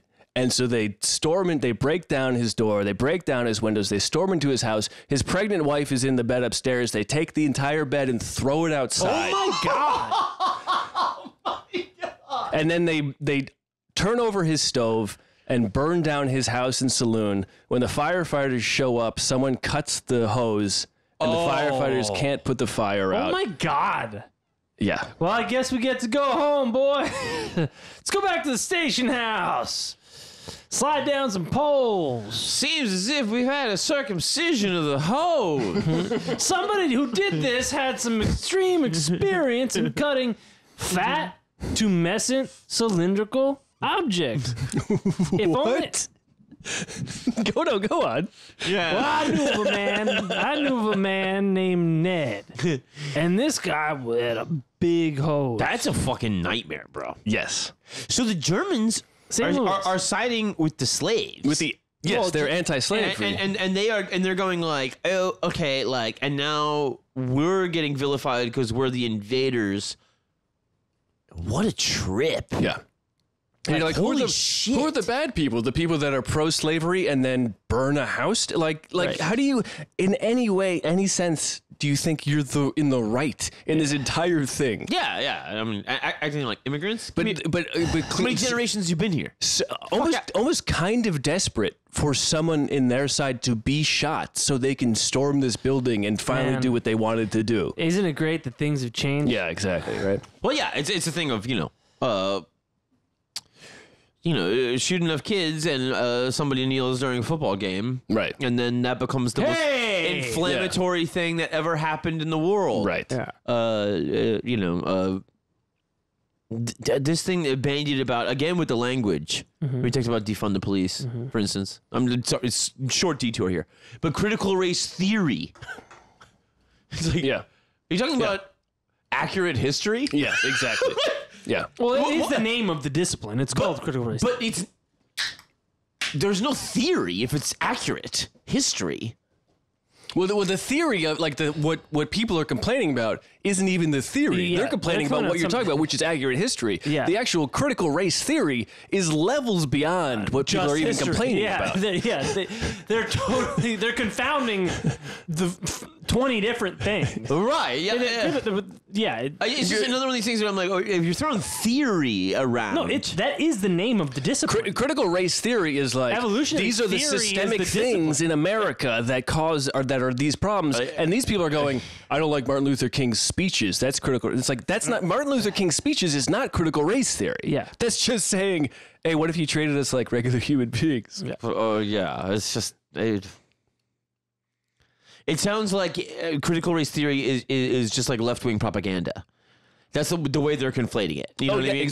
Exactly. And it's not. Yeah, and the fact that they think they're saying it, they're teaching it to elementary school kids. No, like you said a few episodes ago, if they're teaching your kid critical race theory, you should be happy because your kid's in grad school. Your kids in law school. Critical race theory started in law schools. Almost every book written about critical race theory is about how the law is a book in applies law to people. school. Yes. They're not.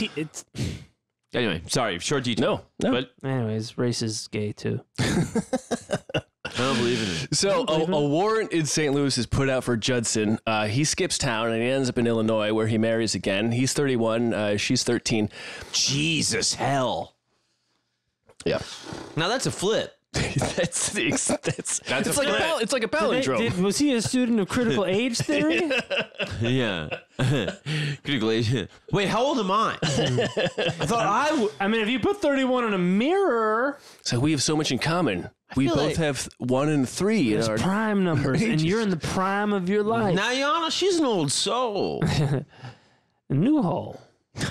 I Jackson Hole. I guess the good news is that they weren't really together very long. he basically, it seems like he marries her just so he can hide in her family's house. Nice. And Thanks. I guess. Listen, man, I don't even want to fuck you. Thanks, sister. I guess that's the, yeah. We're actually just friends. We got a lot in common. It's just the chemistry's not there, but you got a really deep basement. So She really likes toys, and I'm just hiding from the police. So She tells a lot of lies like I do. It's pretty funny. I'm like, holy shit, all the time. I was like, oh, you got me. we're both in the coats and hats and wigs. Don't look at me. I know nothing. yeah, so he not long after he is eventually arrested and brought back to St. Louis. Some friends of his. I never liked you anyway. Your family sucks. Your hiding space sucks. Clearly, fuck you. Fuck your whole family. If you're gonna get fat when you turn 16, My God. sour grapes. This guy's got sour grapes about everything. I think you're the mad one. You're mad at the 13-year-old child in 1852? Well, she's old now.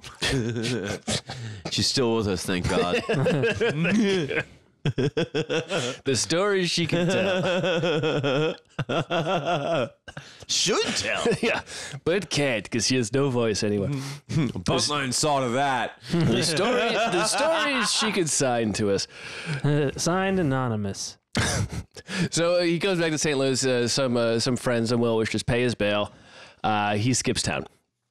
I'm out of here. And so This party Fuck you sucks. guys. You didn't pay it fast enough. You took too long. I was in here dying of starvation. well, he hypothermia. skips town so he doesn't actually go to the trial. And so St. Louis would eventually collect on that.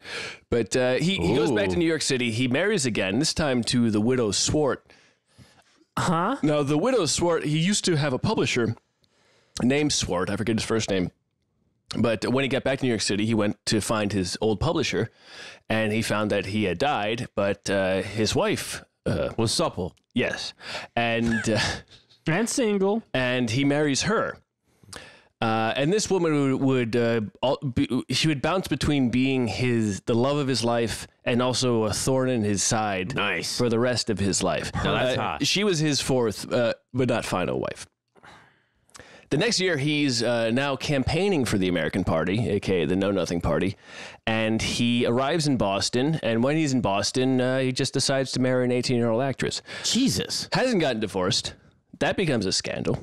He's a polygamist. He's a bigamist. He's a bigamist. He's a bigamist. But he's campaigning now for he's taking his influence and he decides he wants to get into politics, and so now he's running as like the head of the American Party, and he doesn't nothing. I'll just tell you the stories of his time as this guy. He takes his campaign to Maine, where he claims as he was in Maine, an Irishman shot at his carriage. And then he whips up a crowd of 3,000 men who are watching or listening to him, and he whips them up in Maine, and they then proceed to burn down the Irish Old South Church. Wow. And as they're burning this place down, the firefighters show up, and the mob blocks them from fighting the fire. Right. And the church burns down. We're doing God's work, dude. Yes. We gotta burn this church down. Yeah, I just, the whole act of it, you go, is this the right, you guys think this is the good move? I don't know. Well, pointing over there is it's still human nature. It's still the move with Trump. It's and that's what he's basically doing. The guy with 36 rape accusations says Mexicans are rapists. Yeah. They're coming here, they're rapists. Why would I know? And it's, like, what the fuck are you talking about? You're the rapiest motherfucker of all time. That's how I know. Yeah, it's just like, Trust me. Don't it's ask like, how. but you just point. You just point and you point and you go like it's. Yes. It doesn't really fail. You know, P.T. Barnum said, "There's a sucker born every minute." Nobody ever lost $1 underestimating American intelligence. Yeah, Yeah. It's lies, tall tales, promises you can't keep. And I think Goring said the same thing during the Nuremberg trials. It's like, all we had to do was just give them Bigger lies. Yeah. and people something to fear. And you have to imagine that in the moment when he's there, recognizing the attention and the heat of the crowd rising when he gets them angry, and he's like, well, like, Yeah, there's a reason why Donald Trump is the only guy that does live rallies like Adolf Hitler. yeah, He feeds off it. yeah, and it makes him feel happy. He's like the clown from It. Yeah, Exactly the same, Aaron. It's very salient. as Judson And is cogent. riding through Christian. Maine, so for not first, but one of the things they burned down this church, and then he heads up to Bangor, Maine. I want you to beat every Irishman with his own shillelagh. We all float up here. Well, he's in Bangor, Maine. He stirs up anti-Catholic sentiment, and after he gives his speech, a group of men abduct a priest and then tar and feather him and leave him to die of exposure. Oh, God. And he does die of exposure. Despite the feathers. Yeah, I mean, you think it'd be a warm coat, and the tar is usually warm, and you say, what happened? Aaron, what? It's a protective layer. Yeah, I mean, It's a coat. He was exposed to tar. yeah, and feathers. He was a smoker. It's a tragedy. I'm not undermining it. And then, and he's not riding with like a large caravan. It's basically just him. He's basically just by himself this entire time. And Starting riots. yeah, but also he's getting paid for appearances. Jesus Christ. And something he would do throughout his life would be like, hey, I'm going to show up and talk about stuff, and that's going to pay for me to stay in this town and then go to the next town. Yeah. Because, again, there's no, not again, but there's no credit cards back then. Sure. Like, the money you have is the money you have. But in the same way of the Trump thing, imagine paying, we're having the hate monger speak next week. Yeah. He's going to show us what parts of our town to burn. Yes, exactly. What the fuck Yeah. is going on? It's something to do, I guess. Yeah, it's like imagine if the Joker was a traveling stand-up comedian. yeah. Yes, exactly. The comedian, the Joker's coming. Yeah. And he's going to come show us anarchy and chaos and brother against brother type of shit. Oh, man, I can't wait. I'd burn down my house for this man. We've been talking real quick. You said about it. We've been talking about the terrible Quora Yeah. stuff. The terrible chorus? They'll send you the emails like, The question is like, yes. what makes Spain European? How did that become a website? Whatever. It just, Dude, it boggles because- the mind. the same way people do, what church should I burn down? Yes, I guess so. But Idiots asking questions. but so it's idiots that are like racist asking questions about like why is Greece and Italy part of Europe? What it's like, oh, they invented the word. And then the next email will be, what if the Joker looked at Cthulhu? Who would blink? Jesus Christ. Because you're supposed to lose your mind. Jesus When you look Christ. at Cthulhu. And I'm like, He'd become Batman, I guess. I don't know. I'm like, who logged in? And it's like, here's the best answer. Yeah, and then some other asshole answering him and be like, Well, depending on which Joker you're talking about. and I get an email for it. Why didn't Joker you sign up for this? I don't ever. Because sometimes you have I don't like, ever remember signing up for anything, Yeah. Matt. At all. John, every honestly, day if I you did, sign It up. was one time. If I did, it was probably something I was looking up for profiles. It was probably something one And now time I'm 10 years ago. And now I'm trapped in this thing, though. You know you could click on subscribe. Because it used to be like I know, I can't. Yahoo Answers But or it something. entertains me so much. Where I'm like, these fucking dumbass questions come in. Like, what if the Joker looked at Cthulhu? Ever thought about that? Who the fuck are you? Ever thought about Checkmate. Checkmate, atheist. Sorry. Anyway, continue. So he's still in Maine. After Bangor, Maine, where the group of guys kills a priest, he's riding his carriage through a small town, and he runs a group of men off the road. And you have to imagine, he's probably wasted. He's probably drunk a lot. Oh, yeah. Because I don't know what else makes a man do what he does here. He later tells, at first, They tried to gang fuck me. basically at first he arrives in this small town and he's like, oh, some guys tried to rob me and I fended them off.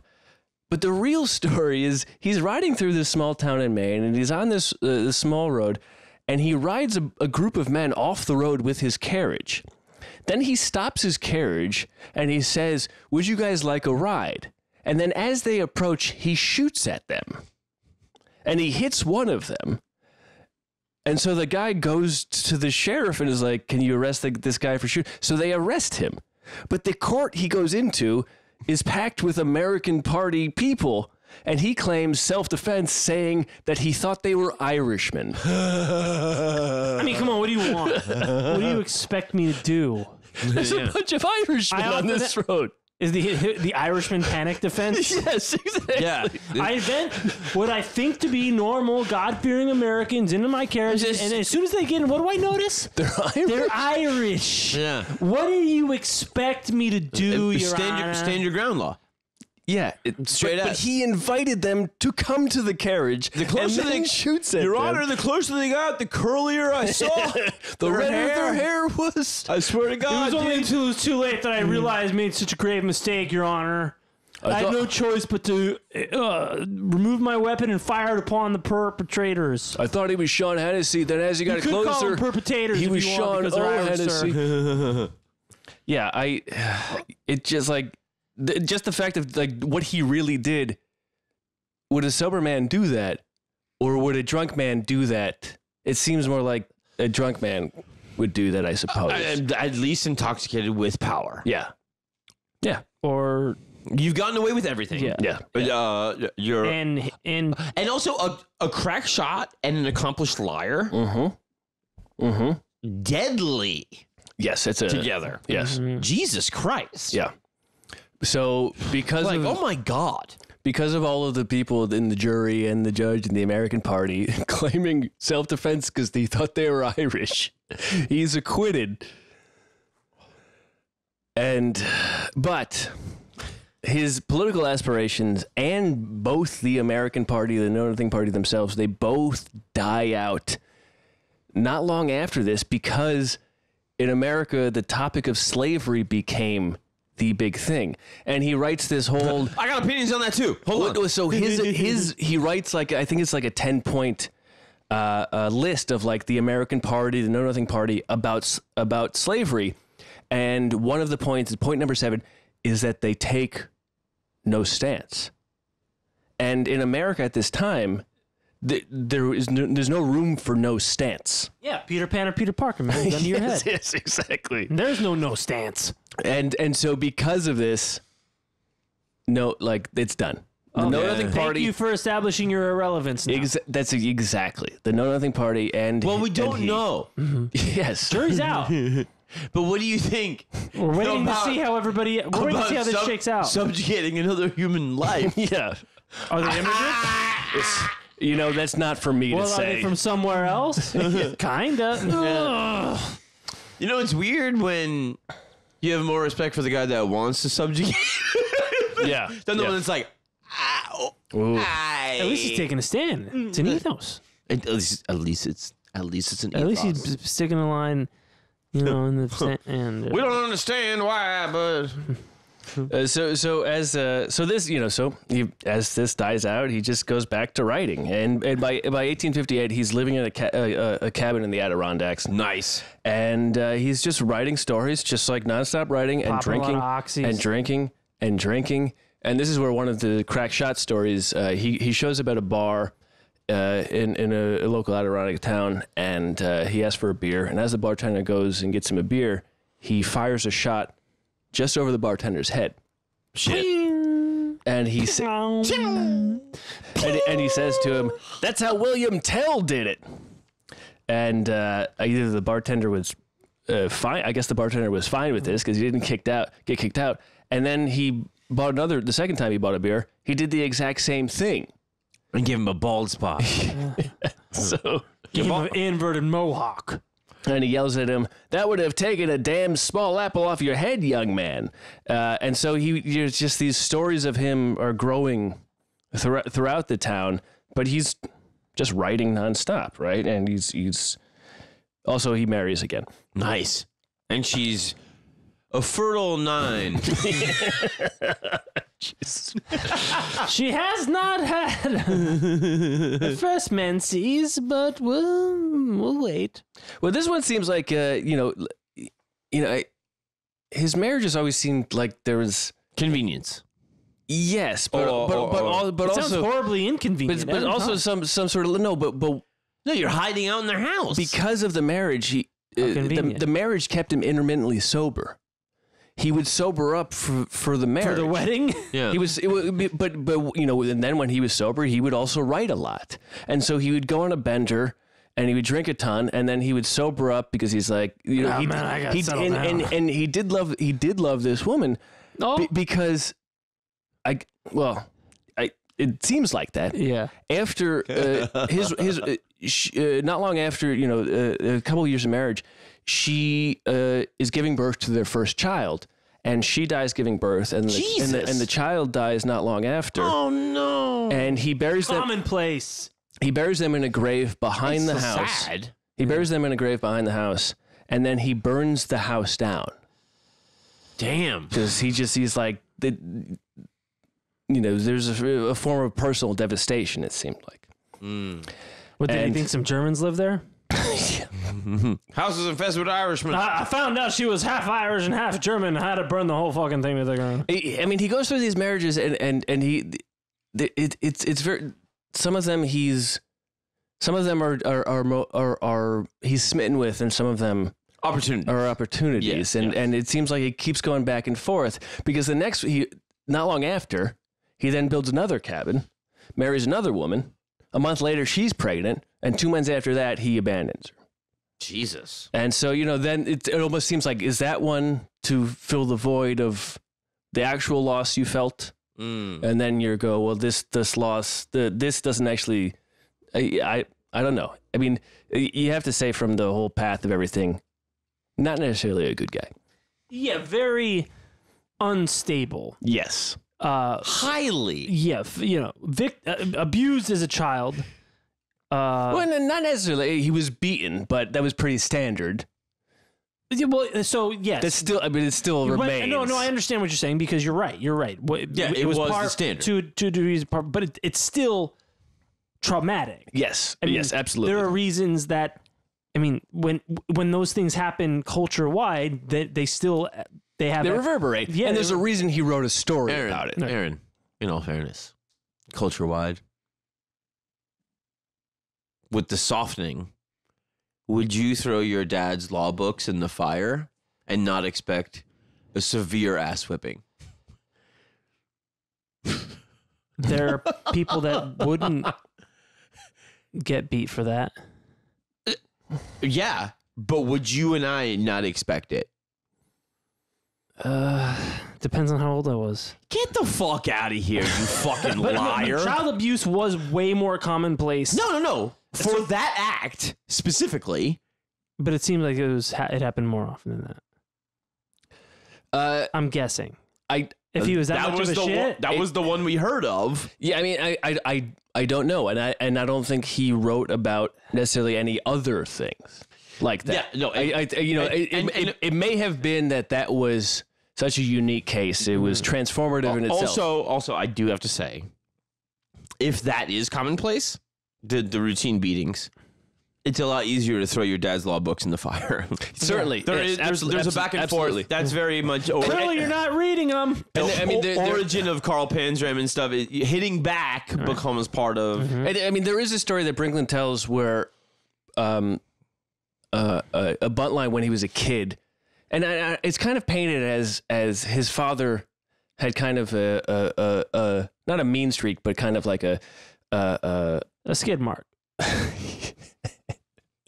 A dark sense of humor with this kid, with Ned. One time Ned was he was when he was a kid. Well, he's a failed writer. When he was a kid, yeah. When this origin alone, but this even before that, when Ned was a kid, he was scared off by a bear one time when he was in the woods, and then another he told his dad about this. Another time he was walking through the woods, and his dad pretended to be a bear. You motherfucker, come here. But also that kind of thing happened to me when I was camping in my parents' backyard when I was a kid. And in retrospect, I think that's really funny. Yeah. Yes, it is. And that's why you don't talk to strangers. But throwing books are books are expensive. He absolutely should not have been beaten. But given the time, you're right to expect that you will get beaten if you throw your dad's law books into the fire. Especially as he's bankrupt, he's a failed principal. Guaranteed. Yeah. And maybe was he asking, quote unquote, asking for it? I mean, that's not a very good phrase. Maybe he wasn't beaten enough. Jeez. He didn't learn his lesson. Now we're getting somewhere. He didn't learn his lesson because he figured he could get away with the shit. Because sometimes one good beating is all you need. Well, as you've seen, he has. I told you that story about that kid. I saw his dad whip the shit out of him at that pool party. He got his shit together after that. I mean, I don't think anyone should be spanked. But the last time I was spanked, I stopped lying. I was spanked because I lied, and I stopped lying after that. Yeah. Well, I mean, there's just a thing where it's hard to describe, but the eyes go wide, and you realize, ooh, shit, this sucks, and I need to not do that dumb shit. And it's low, like it's. You know, a beating on a 10-year-old is different than a spanking on a because it's lower damage physically, but the impact psychologically is enough to like. It's like the first time an ape man heard thunder. They're like, oh shit! But the mythology that you ascribe to it is so much more powerful. Absolutely. The point of it is the same thing as. It's the emotional shock. Huh? It's not the level of ass whipping. It's that a child endures. Right. It's not as if like, oh man, I told some shit that wasn't that true, and then my dad like headbutted me. Like it's not like that. It's just like he really went to town with a couple of laughs and a riot. I mean, he was impeccable. I mean, honestly, his form was incredible. Admirable. I mean, he was graceful. And I'll say like. When I reminded my parents of that, no recollection. Years later, didn't remember, but when I told them about that, they started crying. Smacked them because they were like, I thought you were a better fighter. Yeah. No, but it made them sad that they. I thought we gave you enough LSD to forget that. And yet it's like at the same time, like, well, it fucking worked. But it's like I know you shouldn't do that, but it worked. Well, but they were, it's like they were like, oh fuck, I wish we never did that. Yeah, I mean, but also, what the fuck? Who raised them? Some psychos? Yeah, who raised that? Yeah, exactly. There you go. Exactly. So you go like everything they do. Everything they did was better than was done to them. And that's the same thing with every generation. Yes. And so now look where ideally. And now I could be like, and now look where we are. I could be like, I know, fuck, I have a hard. My parents, they went through a goddamn Marine Corps fucking like trauma camp. Like I have nothing to complain about. I'm fine. Yeah. Some shit sucked. Yeah. It's weird. Yeah. But like. Compared to them? Come on. With all this shared trauma that we... shut up. Did you ever miss a meal? Let me bring it back. Bring it all back. So. Maybe he wasn't beaten. How long was that tangent? Not long enough, because I could keep going. You heard it here. The pros and mostly pros of... If you're just joining us, the ass whipping wasn't severe enough. I didn't ask for another tangent, damn it. It might have been... The frequency was low. The intensity was high. So wrong. It's 1861 now. Year of our Lord. And perhaps bored. He's still writing these stories, abandons his new wife, and he decides that he's going to join the Union in the Civil War. And... maybe it was a drunken thing. There's no coats were better. There's no record of why or where is he living at this point? Well, he's in the Adirondacks. So at first he joins a group of like 1,500 hunters who like form a platoon, and he goes to New York City, and he's like he meets with someone in the Union Army, and he's like, we're gonna be a thing. This is us, and they're like, okay, and he's like, I want to lead them. And they're like, no, I don't think so. And so then eventually he joins a unit and is stationed near Petersburg, where the Union has a line in the Civil War. And at first he's in D.C. and he's like, he he rides the horse and he like steals a flag, and then the Confederates they arrest him. This is before the breakaway. When there's just rabble rousing, and he steals the flag, and then he's a prisoner, and then they release him immediately, and he goes back to D.C. But then eventually he's stationed near Petersburg, where there's a hard Union line, against the Confederacy. Is it a hard pipe hitters union? It could have been, and at first he is a great soldier. And he's really helpful, and he Crack shot as a soldier and a scout. He's telling great stories in camp. He's keeping everybody's spirits up. But at the same time, he's going out and he's riding the horse and reading the lines and saying, "Oh, I see this here." One of these days, we're going to be fighting some Germans, and that's when I'm really going to go to town. But after a while, and it seems very much in the style of him. Winter arrives. It's cold. The Confederates start raiding the Union lines. This sucks. I'm out of here. So then he started heading out to scout with a flask full of whiskey. And when he came back, it was empty. But then he had some bullshit stories. And it was like he wasn't even scouting anymore. He was just kind of riding out just so he could come back and tell stories. Oh, man. The Sasquatch was Venusian in height. Yeah. Big, pendulous, hairy breasts covered in fur. Nipples 2 fathoms long. Oh, man. You guys are lucky that I shot that she-squatch. That was the time of my life. It was really about the she-squatches I shot along the way. Anyway, slavery's bad. And so eventually he's just not helpful anymore. And he gets sick and he loses a lot of weight and he runs off. He runs back to D.C. and Baltimore, I think, where he runs into the widow Swart again. Holy shit! And she heals it. They spent a month like he was down to like 95 pounds, and this is a man who was like 5'8", 5'9", 5'10". You got to spam or anything? And she heals him, but then once he's healed, he starts drinking again. She kicks him out of the house. Fuck out of here. He sleeps on her stoop, and when she won't let him in, he jumps in the Hudson River. And a fisherman fishes him out. I'm on a Hudson strike. He tries to commit suicide, and then a fisherman takes him out of the water. And Tries to hang himself with his bandages. Yeah, exactly. Thinks he's the Pope. And then, so he gets fished out of the river, and he runs back to the wife that he abandoned, this woman, Kate.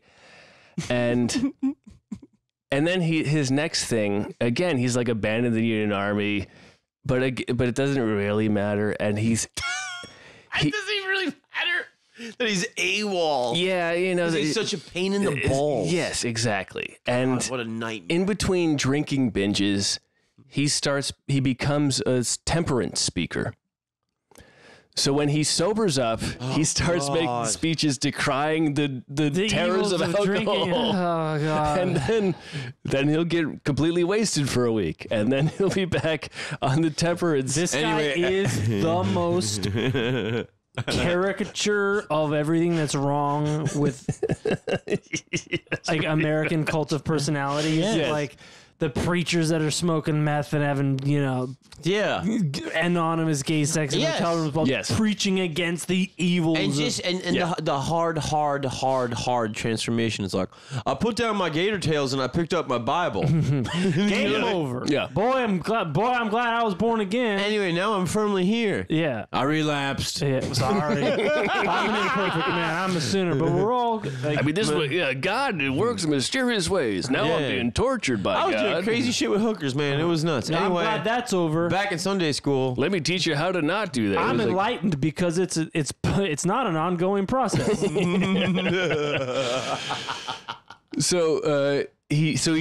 temperance movement is growing, and he joins that as this intermittent speaker, and he heads out to California to tour and speak. Probably smoke a J. Yeah, it doesn't go well. They got a lot of Chinese people there. Yeah, he does. He does attack them too. See, he doesn't forget that he's anti-immigrant. California, you got a whole new type of immigrant. And it doesn't go well. If you thought these Kansas Germans were bad, check out these Chinese guys. There was one paper that advertised that the evening was appropriate for ladies and gentlemen. This is from Brooklyn. It didn't turn out that way. And this is what the paper wrote. Ned Buntline, the notorious, was here last Saturday night to style his blathering a, quote, lecture, would be burlesquing the English language. To style his blathering a lecture would be burlesquing the English language. Buntline may be a hero and a man respected by his own land. If so, we advise him to travel home instanter. Instanter? Yes. Get over there. Yesterday. The International Order of Good Templars made a bad hand of it when they started that polluted and nonsensical piece of humanity around the state and preached temperance and morality to Californians. A man must practice what he preaches, and the people saw in his countenance that his sermons and actions were not alike. We can smell the rum on you, sir.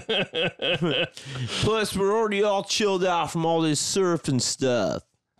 And so, like, he goes through California, and then he heads to the Midwest. And when he gets to the Midwest, he starts bad-mouthing Californians. They're animals. And calls them drunks. And the San Francisco Chronicle hears about this, and they write of him, they write...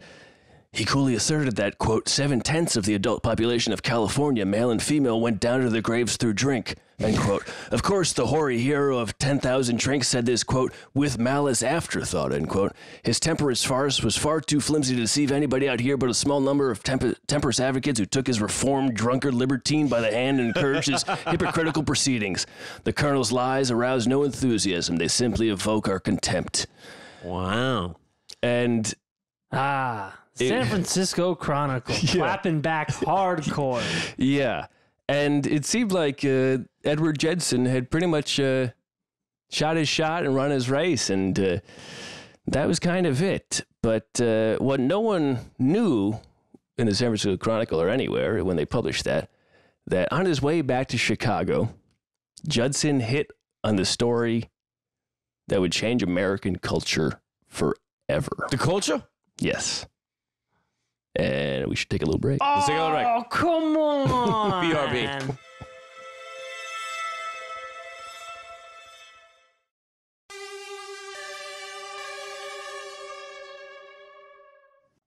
And we're back.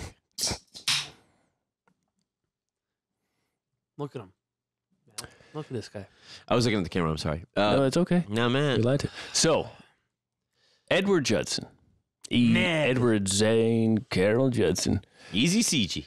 Temperance speaker. Drunk. He's riding back from California to Chicago. Eventually in Chicago, he'd make some speeches or, somewhere in the Midwest about how drunk everybody in California was. It's a mess out there, let me tell you.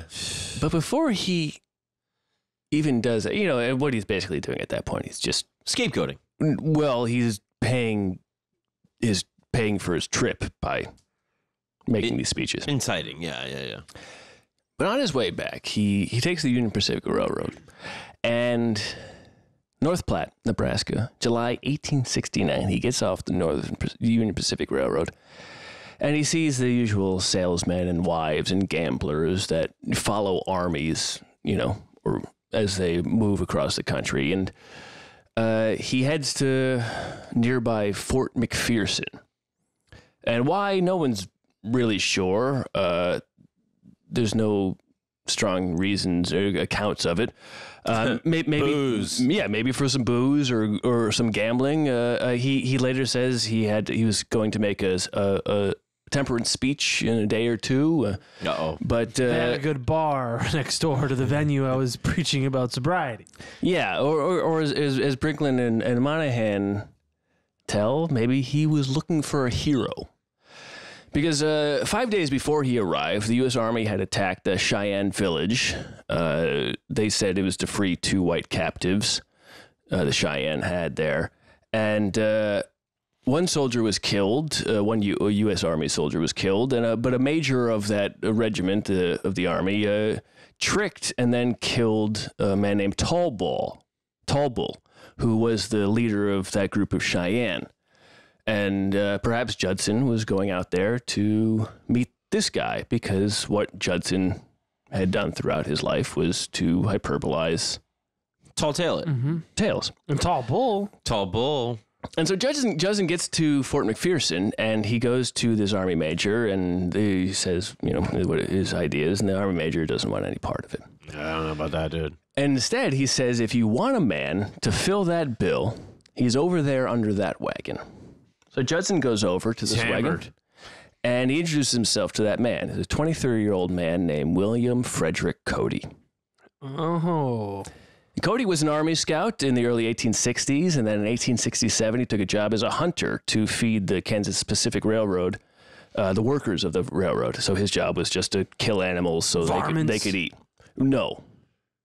In the 17 months, opposite of varmints. In the 17 months he worked for that railroad, he claimed that he had killed over 4,200 buffalo. Which now, was he a great big fat person? This Buffalo William character. was he a great big fat Yeah, person? did he tuck his dick between his legs and They say, say fuck me? Silence of the Lambs. Oh, The killer is Buffalo Bill. Okay, yeah, yes. And when Jodie Foster comes to the door, she's like, you know this girl? And he goes, oh, was she a great big fat person? I did not remember that one. And then Jodie Foster goes, yeah, she's a big girl. Yeah. Only you guys would remember that. No, specifically. no. That's a Great big fat person is quote. One of them in a movie full of Quotes of the quotable- year. oh, was she a great big fat person? Yeah, It's so demeaning. it's like it puts the lotion on his skin. Yeah, Right, right. And Buffalo Bill also has like swastika bed sheets somehow. I don't know who makes those. Amazon. There wasn't an Amazon back then. Well, deforestation has been going on for a while. True. Anyway, he claims he killed 4,200 buffalo in 17 months, which is about 247 buffalo a month. Which is just, I guess, when you have a repeater rifle and no sense of humanity, it's a thing you can do. I think he had, or know how to count, because that's impossible. I think he had a Death Star. Yeah. Yeah. Is that a Anyway, Winchester Death Star? so in 1868, he joins the Army again, but now he has a new nickname. And his name now is Buffalo Bill Cody. And that's probably why this major was like, well, that guy is the interesting one. So Judson and Cody, they go out on an expedition with the Army, and they get to talking. And after talking with Cody, Judson realizes that he had found his hero. No shit. Yes. He was 5'10", good-looking guy. Nice. Long hair, beard. He talked well, respectable. Stank. Seemed like a nice guy. Right. And Judson goes back east, and in December of that year, 1867, he publishes his first story called Buffalo Bill, the King of the Bordermen. And in it, one of these things Bricklin writes is that if you read Buntline's stories now, you go, this is just full of cliches. But they weren't cliches when he wrote them. Sure. Yeah. They were cliches because everybody copied them. And half of the people copying them were him. Yeah. But it's the same thing with like Seinfeld comedy. Yeah. Observational humor. Yes. Yeah. At the time, it was, this is hot, daddy, hot. Yeah. The first story is published in Street and Smith's New York Weekly, in serial version, 1869 in March. Back of the box. I don't know why I said 67. 1869 and March 1870. And so it's Buffalo Bill, his sidekick Wild Bill Hickok, a villain Jake McCandless. The villain was a pro-slaver Missouri bushwhacker, and Buffalo Bill was a frontier champion. This is from Bricklin, who grew up to avenge the murder of his father by McCandless. And as he grows up, he also rescues his sister. And it's just, if you've ever heard any Wild West tale of a guy going out and fighting for honor and family, this is where it kind of begins. Yeah, I didn't really know, and this is really exciting for me as a Avengers fan, that Buffalo Bill and Wild Bill Yes. overlap. Oh, yes. Oh, absolutely. Totally didn't know that. They were friends. They knew each other. No, why is this? And But it's just separate legends, you know. I think it's Wild Bill, maybe that ends up like in the Deadwood series. Well, yes, he's the one that the with Dead Man's Calamity Hand. Jane and stuff. Wild Bill's a Dead Man's Hand guy. now, Dead Man's Hands, aces and eights. Yes, But yeah, I didn't. I remember that. that's the one you get shot in the head for. Yeah, Don't not cheat. 4, but you have while you're shot in the Full head. House. Yeah. And so this story, it's a hit, and it's not like it's the greatest. Like it's not like it's a huge hit, but it sells. Yeah, and it's archetypal of like romantic tales of knights. Yes, it's exactly it's exactly that. Now he's a cowboy. It's in a place that the people in America reading the story can relate to more than they can relate to King Medieval. Arthur. Exactly. Yeah, and I think there's something specifically American to the thing of the Western where the outlaw becomes deputized. And, Yes. and right and wrong is like it goes through the heart of every man, as you say Right. a lot. Well, it was a new world for them. So Right. there is no law but the law that you. Right. but it makes you wary of declaring somebody an outlaw, which is inherently then kind of like going to the almost the premise of the 12 Angry Men sort of thing of like, well, who's to say? Right. It's going there where it's like going, well, yesterday he was a hero, Right. today he's an outlaw. Yeah. In a very Captain America way too, right? Well, it's a redemption story. America, I don't know if other countries are also like this, but America is always desperate for a redemption story. Everyone Hercules is a redemption story. You're right. Okay, yeah. So I think Anyway, maybe it's just human nature. But yeah, like you can change. You can. Yeah. I can change. You can change. And in struggling with what is right and wrong, as you're, I guess, probably obviously doing a, conquest colonial path is something that. Yeah. It's like Also the minimizing the fact that. Yeah, so you're localizing the struggle, and in that you're minimizing the fact that you have to acknowledge that the fact that you are even on this land is because you had. Yes. Well, and also, how many? And this is kind of a bit of a tangent, but Buffalo Bill wasn't a conquistador, and he wasn't a pilgrim. He was an American conqueror. He was born there. Yeah. And he was just there, and the rest of the continent had not been settled by American or white Europeans. Yeah. And so it's just I'm not gonna what are the odds that any one of us in his shoes would put our foot in the ground and be like, you know what, I stop here, and because I feel bad about it, no. It's like, may I retort? yeah, I guess. I would say, the opposite thing would almost be like a liver-eating Johnson thing, where he goes like, dude, I'm just actually in the woods, and like I don't need to announce myself to the other white people because I am a creature of this thing, and I'm totally down to just trade with the native people. Also, the people that killed my wife, they're all going to die to a man. Like that's a thing where you go like, he's not really coming out and being like, deputize me. He's just a guy that is a trapper in the woods. These are individuals, and what I'm getting at is I know, yeah, but it's like the odds are like, listen, if you were born into Crete, you're gonna be like you're a victim of where you're born and when you're born. Of course. And so like you're kind of a part of a machine as opposed to the operator of the machine. But there is a thing though where you kind of hope that being the Western frontiersman seduces you a little bit and makes you a little bit kind of softer in how you view things, especially with, like native peoples and stuff like that. And you go like, oh yeah, fucking Jesus Christ, we're like really coming in on their shit and like raising it up. You know what I'm saying? Well, so, at this time, Liver-Eating Johnson and Cody are very different people when they have their definitive moments. Right. And for Cody's 23 when Judson approaches him. Yeah, and he goes, hey, And like just like Pinocchio, you want fame and fortune? You're just a kid. And he was already a scout, and he had apparently killed thousands of buffalo. Yeah. And probably in this sense of like, oh, there's so many, I can just kill them all day. A very different sense of time and place. Yes, than- and also to your point, liver-eating Johnson was AWOL. Sure, So but you- also so he had you're- a family. Like, But you know, you're an outcast, is what I'm saying. And Yeah. years of life experience. Also, there's no fucking way this dude killed this many buffalo in that amount of time. The buffalo were almost extinct.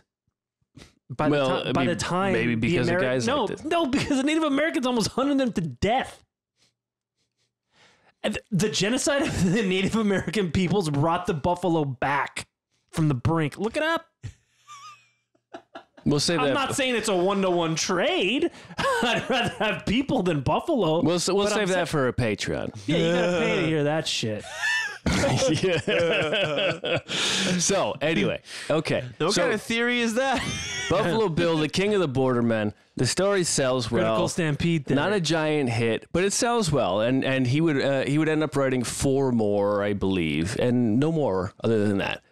But the spark had done its job, and in 1871, a playwright writes a play based on these stories, and it does great business in New York. Nice. And it puts the idea of Buffalo Bill in the heads of the wealthy. Yeah. And even to the point where it does so well that when Grand Duke of Russia visits that America in 1871, he goes on a hunting party and he is overjoyed when this American General Sheridan, I believe, but not the Sheridan, but another Sheridan, presents him, here's Buffalo Bill. The Grand Duke of Russia probably had come to America, seen that play. I've heard much about yes. this Buffalo Yes. Bills. Yes. I love your pulp novels. I understand your species abolition. Is it called do you know the title? Of that play? Yeah, because I have a guess. I believe it's just called. No, it doesn't say.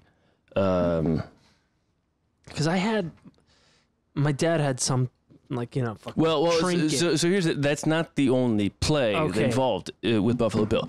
So here's what happens is there's a publisher that is in that hunting party. Nice. Sees, oh, this is exciting. So he convinces Buffalo Bill Cody to come to New York, where he hangs out with Cody hangs out with Judson, and Judson wines and dines him and brings him to the Buffalo Bill play. At the end of the play, they bring Buffalo Bill on stage, and everybody gives him a cheer.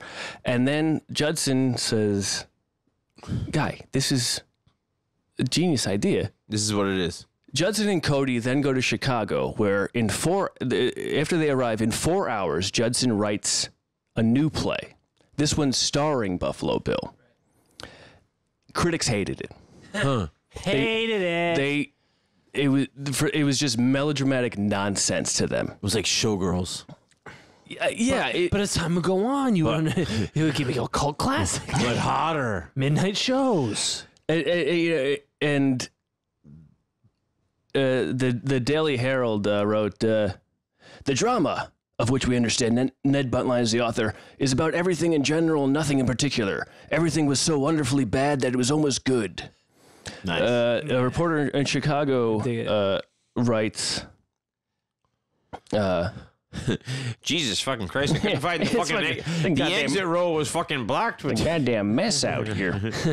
oh my god. I mean fucking Jesus. Buffalo Bills all over there. I mean the fucking gals are singing. Chicago Times, they write, on the whole, it is not probable that Chicago will ever look upon the like again. Such a combination of incongruous drama, execrable acting, renowned performers, mixed audience, intolerable stench, scalping. Intolerable stench? Scalping, blood and thunder is not likely to be vouchsafed to the city for a second time, even in Chicago.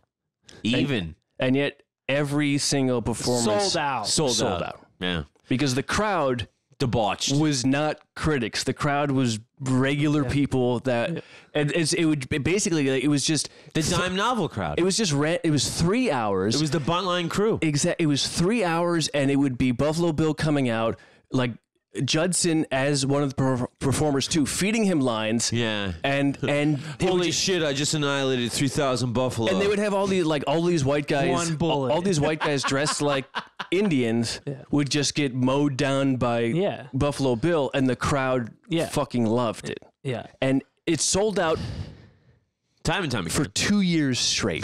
Oh my God. Every performance for 2 years straight sold out. That's sick. And this is before the CIA had any hand in American propaganda. Yeah, could they replicate it? No. They couldn't even. There's. With a mind wipe, they couldn't replicate it. No, Operation Mockingbird's a fucking joke compared to this. Yes. You try and replicate that. Yeah. You're too smart. Good old- You're too smart to replicate Yes. idiocy on this level. It takes. You got to go dumber. You got to be really smart to be really dumb. You gotta be- That's something you say, and it's very true. That's right. Yes. I feel like one of them was called Sitting Bull's History Lesson. It might have been, but Or it had I'm not two I'm not names. familiar with that title. Is it okay if I look it up while you look up your next thing? Sure. So So people are freaking out for 2 years over this exploitation level stage show. yeah, and it's not even like Buffalo Bill's a good actor. Like No. it doesn't matter. No, it's trading on. It is the thing we talked about with, in the Cannibal Holocaust, like the Mondo movies. Here's shocking stuff, right? And that's why earlier we were saying reality TV comes from the Mondo movies, Right. It is sensationalist, non-art, but it's not nothing. I mean, there's no Pulp. movies. It's just pulp. There's no movies. Yes. It's just cheap shit, and the critics hate it, so the prices aren't high, and so anybody can go see it. And for 3 hours, you're gonna get a thing You're that inside. when you go back to town or wherever the fuck you're from, you can say, "I just saw." Well, I just saw And some then, shit. then word of mouth goes where people, the middle and upper classes will go see it just because of the buzz. Yeah. Well, here's the thing. It's so bad it's good, or you gotta see it. Show me the New York Times review of the monster truck rally. Yes, exactly. Yeah, what does Exactly. the New Yorker have to say about SummerSlam?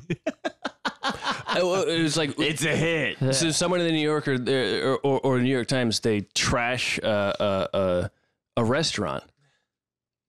Some people kind of want to go to that restaurant to see what that trash looks like. Yes.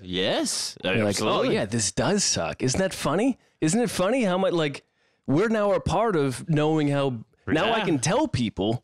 Yes. Like when we talked about the sisters. Yeah. The people would queue up to throw tomatoes at them. Yeah. And they were like, well, every show's sold out. And they're like, yeah, because it sucks. And they're like, well, how can that be true? And also, does it? Yeah. So after 2 years of selling out every single night, Cody, Buffalo Bill Cody realizes he's like, I don't need Judson anymore. I'm Buffalo goddamn fucking Bill. Yeah, he's and also Judson's a fucking drunk. Yeah. And he's probably a pain in the Who balls. gets pissed at me every time I drink? And it's like it's not like You like that, huh? it's not like Judson can like take it and be like, here's Buffalo, like Buffalo Bill is Buffalo Bill, so he can he owns it whether he wrote it or not. Yeah. And so he kept touring with the play. It's not like the WWE where China can't go out as China. Right. Especially when John Cena's around apologizing for her all the time. No, not that that's an inside joke. So Very good, Matt. So Buffalo Bill, he just starts touring on his own. He eventually does bring in Wild Bill Hickok briefly, but Hickok can't stand. He can't do it. In one of his performances, when the spotlight is shown on him, he shoots it out. No. He just can't do it. I mean, that's kind of why they film in Deadwood, because he's actually kind of authentic. Oh yeah. Oh yeah. Like, yeah. the Wild West motherfucker. Well, I mean, he's only in it briefly, and then he leaves, and he It's such goes, an anachronism to think like, all right, we got like in the country at this time, there were real cowboys and there was also Broadway. fake cowboys. yes. And so, like, you know what? We're gonna get one of them authentic cowboys. It's like Bill and Ted, Yeah. where they put Billy the Kid on the stage Yes. at San Dimas High School. Yeah. and he's like, "What? Lights, camera, action! What?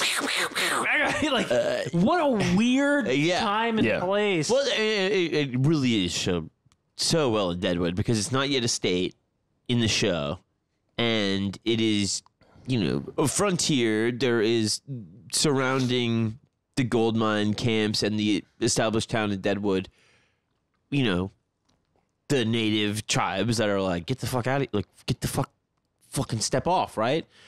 And so these kind of strong men would be superior to the law in some ways, in reputation. Yeah. Well, there wasn't any laws, so they were. Right, yeah, there was no laws. But there's no swamps. But at the same time, everybody that was kind of just It's very nice. It's very nice. At the same time, and people are hoping it will be a state, and it will be established, and it will be quote unquote civilized, and so therefore, let's get a glimpse of that by having a show where everybody just huddles around and watches some dumbass circus shit. Yeah. Right? Yeah, well, people in New York, there's no cowboys in New York, and then they can see, and instead of seeing an actor play a cowboy, they get to see an actual cowboy. The exports in the East is totally the moneymaker. So what happens is over the Cody keeps touring with this show, but by 1883 he starts doing the outdoor show, the Buffalo Bills Wild West, and that's the thing that eventually. He was already huge in America.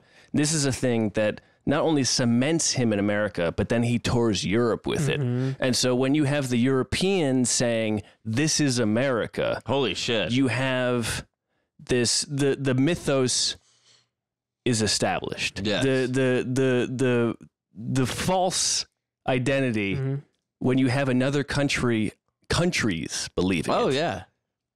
Then that's the reality, whether it's true or not. They're kind of the spacemen. Yeah.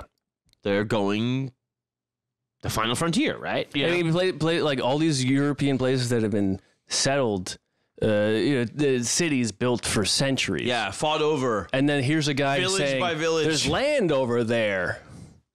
Yeah, they get to kind of like live vicarious. They get to relive their own history with a new costume on, right? Yeah, exactly.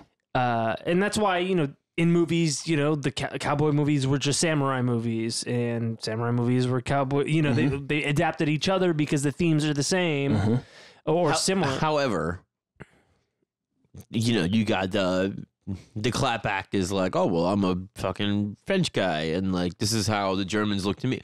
You know what I mean? Like you had more of a boogeyman with what was considered the savage world from Europe. And they were kind of exploiting that. Yeah, definitely. You mean definitely. with the Native Americans being the savages? Yes. Yeah. Oh, sure. Yeah, there was. But I think that's true with every. But they like that shit. Yeah. And the thing is that they because know, the barbarians were that for them. but they know that from their own experience, where they go like, well, the barbarians are now lovely German people. And now we have a train route to connect us all. And but honestly, seriously, they are it's savages. it's bullshit, but you still want to fall for the myth. Yes. It was these a new monsters. We got a new boogeyman. Yeah. So, in 1873, Cody splits from Judson. I'm out of here. And Judson, in his style, he just writes another play similar to that. And while Cody is performing his play in big towns, Judson just goes to the medium-sized towns. Nice. Doing his version of the exact same play. Where Buffalo Bill gets murdered at the end every time. Yeah, it wasn't a great success because Judson was usually drunk, and in order to not drink alone, he got the other actors really drunk. Nice. And so This must have been a sight to behold. he wasn't making a lot of money, and part of the reason he wasn't making a lot of money is because now he had 3 wives that he had to support. You don't say. Jesus fucking Christ, I got 3 wives, I've got 12 drunk actors, I can't ride or drink alone, I'm fucking penniless here, while Bill's out there killing every goddamn buffalo on the junior trade. Yeah. SAG-AFTRA's looking for their dues. So he had the widow's sword. He had this woman, Kate, who was married to maybe his, one of his longer-term I wives. think I'm gonna burn my house down again just for the insurance money. And, he had multiple children with his woman, Kate. And then his newest and final wife was Anna Fuller. They were married in 1871. He was 50, and she was 18. No, okay. That's not bad. Months? Oh, God. I should Please also say years. Please say years. I should also note that Judson had a very rich uncle who died and left a lot of money, none to Judson, but left a lot of money to Anna Fuller's family. Get the fuck out. And when he married her, he got that money. No. Yes. His own uncle left Yes. money to some other lady's family? Yes, because he lived in that town with that family. And, I like that. and he left. He's like, here's a gold watch. Here's $1,000 to you. Here's Et cetera, et cetera. and Judson. Now listen, a you gotta feather stay. boa. You gotta stay away from my nephew, okay? Yeah. If that cunt comes in here, He might come in as a anonymous or El Strango. his One of name these is. days, some wild-eyed some wild-eyed rider's gonna come in a Panama hat and a Spanish coat, or maybe he'll Cloak. come in a cloak. It's a cloaking device. It's a glove. Might call himself El Strange. Now, the Spanish cloak, I believe, is a red cape. So the bull can find you. And with his new family's money, he builds his grandest house yet. Now, his new family is actually his old family, isn't it? Yeah, kind of. It's in Stamford, New York. Yeah, that's where he was before. Around that area, yeah. It cost about $25,000 at the time. It's about $557,000 today, Jesus. which doesn't seem like a lot, but I feel like back then, like In that area? yeah. There's plenty of land to go around. It had. I think it had That's a lot of it had 120 acres. Yeah. And 20 acres were kept as a game preserve. He also had his favorite room was the arbory and curiosity shop, and he had a rare collection of he had a guns. tree room. Yeah, he had a rare collection of guns, pistols, sabers, and other implements of warfare. He had a library sanctum. He remarked A sanctum? where he did he did most of his writing, and he also had what was arguably the largest American flag in America. And here's an artist's rendering of how it looked at the time. I'm gonna hold it up to the. Holy shit, what the fuck? I don't know if that'll work. Yeah, maybe I'll fix that later. Anyway, John, you're looking at it. Aaron, I can't really see an American flag. Oh, it's on the pole. it's on the flagpole. Anyway, That's pretty big, man. If that's the scale, hey. giant fucking house for the middle, Oh, shit, that's a big old fucker. middle Yeah. of nowhere. And You must have really loved this country. yeah. Well, he was part of the American Party. Wow. He, in the town, he planted orchards on his land for people in the town to pick from. He paid to stock the nearby river with 15,000 fish eggs in order Caviar, so he huh? could Not so he could exactly fish. cheap. And then at one point, the town tried to throw a 4th of July celebration without asking him about it. And in response to this, he then Shut it down. he then paid a local band to throw a concert at his house, so everybody would come to his place. And then after this, the town was like, "Okay, fine, you're the 4th of July guy now." And so for the rest of his life, he would have fireworks and concerts and shit at his house for 4th of July. Wow. That's an honor. What a surprise honor. Yeah. Cool. I couldn't. No. I mean, I I get get- if you insist. do I get paid? And so he You're was, all eating my fish. I mean, it's kind of like Jesus. and so he stayed at that house for the rest of his life. He died in 1866. God, Just kind of like sickness and old age, and he wrote some very nice things about how he wasn't able to fish anymore, and lamenting the fact that he couldn't be the rabble rouser he was. But I used to really fuck shit up. even when he died, his story wasn't over, because after he died, his many wives all claimed his fortune. The multitudes. Yes. They descended. And even... Did he have a fortune? Well, he had a sold giant house. hundreds of thousands of bucks. Yeah, so. he had this giant house. There's even... The Sabres. He even there are women who didn't claim the fortune who were like, yes, also I have one of his kids. Holy shit. He had a lot of kids. No way. And a lot of women that he slept with, and a lot of wives. And they were Some were adult. hot. They were attractive. Single. I mean, he really liked his 18-year-old wife when he was 50 because she could keep up with him. Jesus. Keep hell. up with him? Yeah. In what- the procreation department. Well, Yeah, well, you know he- those 50-year-old guys in the prime of their Here's a youth. picture What? of him with her and her mother. Who's his age? Yeah. Oh, Dude, that and he's clowning them both. No. he is. They both look like Nixon. But he Oh my God, this guy's fucking hideous. well, no, scroll back through those pictures. You know, he's not a bad-looking guy. Yeah. When he's younger. He's Yeah, just a fat old man there. You gotta look at him in the right light, dude. Light? Yes. I'm looking at even the good one where he looks like Teddy Roosevelt. This guy is older than the mom, his wife and mom combined. Okay. All right. Charm goes a long way, Aaron. Well, I mean, you might learn that one day. Oh, that's nice. Do you hear him? What do I have to do? Just lie all the time? Or I refuse to lie. I'm too honorable, sir. I'm too honorable.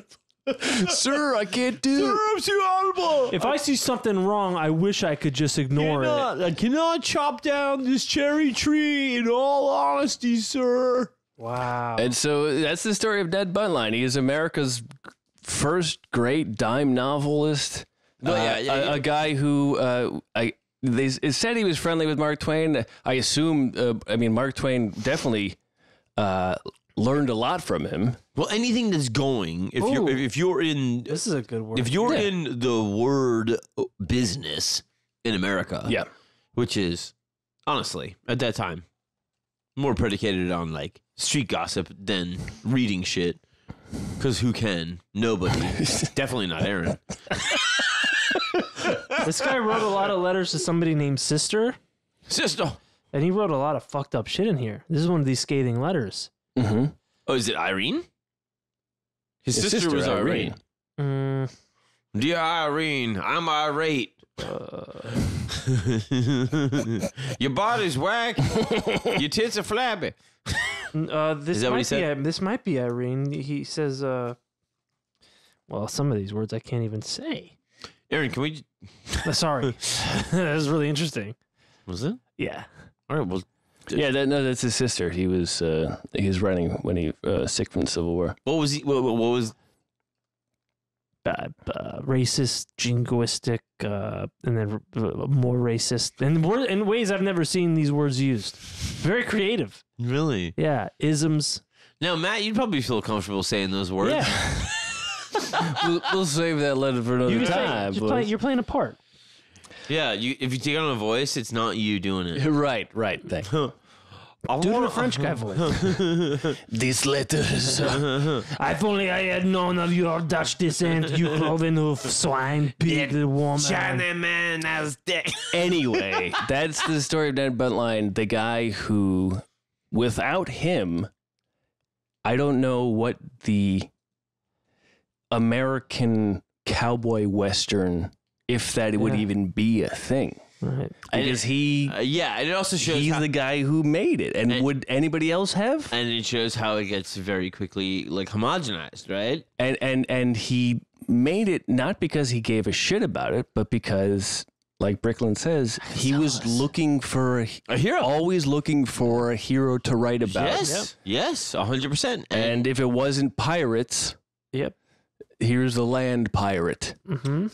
cowboy. Yeah. Vampires weren't cool yet. Yes, exactly. And it's so funny because it really, does the thing of, like I told you, there was that great editorial that was like, was the rise of the anti-hero with Tony Soprano. Tony Soprano Breaking Bad. It was that what led into the rise of Trump. And Ned Buntline himself is so Trumpian a character. Yes. But at the time, he knows it's the age of heroes. Right. So he is looking for heroes to exploit. But Virtue. So much virtue. Yes, but he himself is very much, working on a much more, Kardashian level. Right. And people and heroes there is still the exploitation of that's still the thing.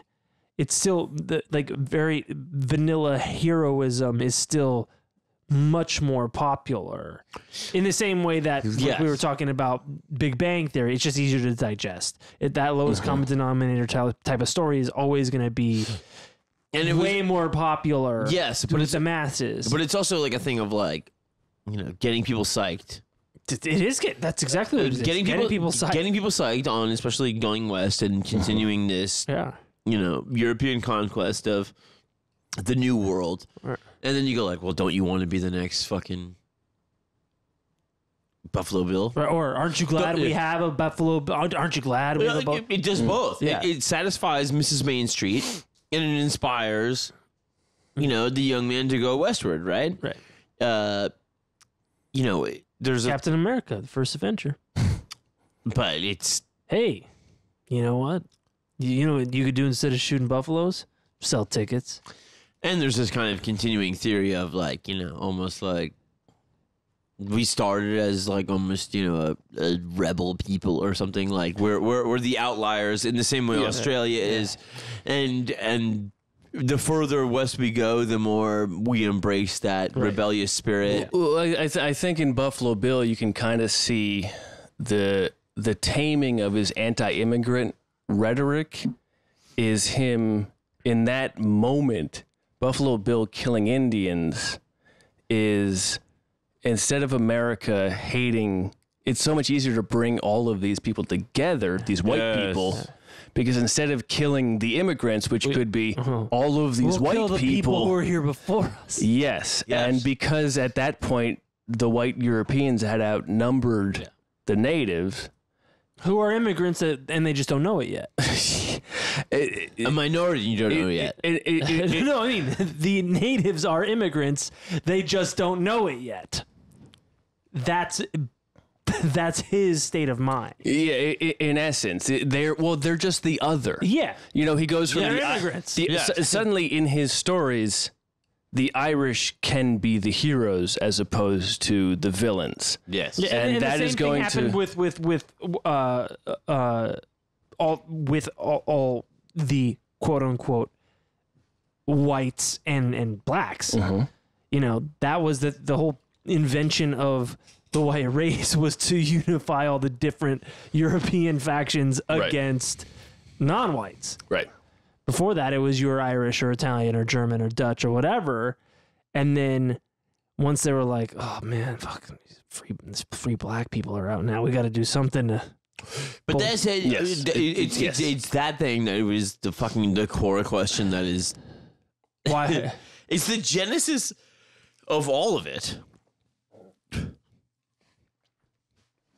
Is convoluted. Yeah, the idea of a white race didn't exist until... But it's you saying... the end of slavery, pretty much here. It's you saying... Because they needed to divide and conquer. Why are Greeks and Italians considered Europeans? And homeboy going Jesus Christ. Which is also an answer. Because they invented the word Europe, because civilization started there, and you, as some racist dude that's white, thinks they're not because of things that happened, with invading African tribes and stuff.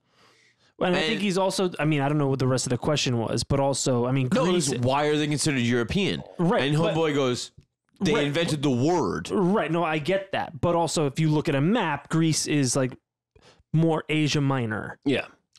And Italy's close to, they are... Sure.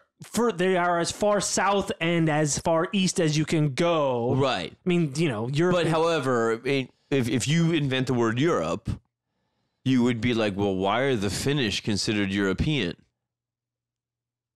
No, I get it. I know get it. I know you get it. But the question isn't without merit. No. It's just done by an idiot, Yes. and therefore it has no merit. Right. I don't think we should bring Quora questions into the conversation. Let's ask Jeeves. But what I'm saying is, it's just you know, there's this ignorant shit, and people like they get swept up in like these just terribly stupid games.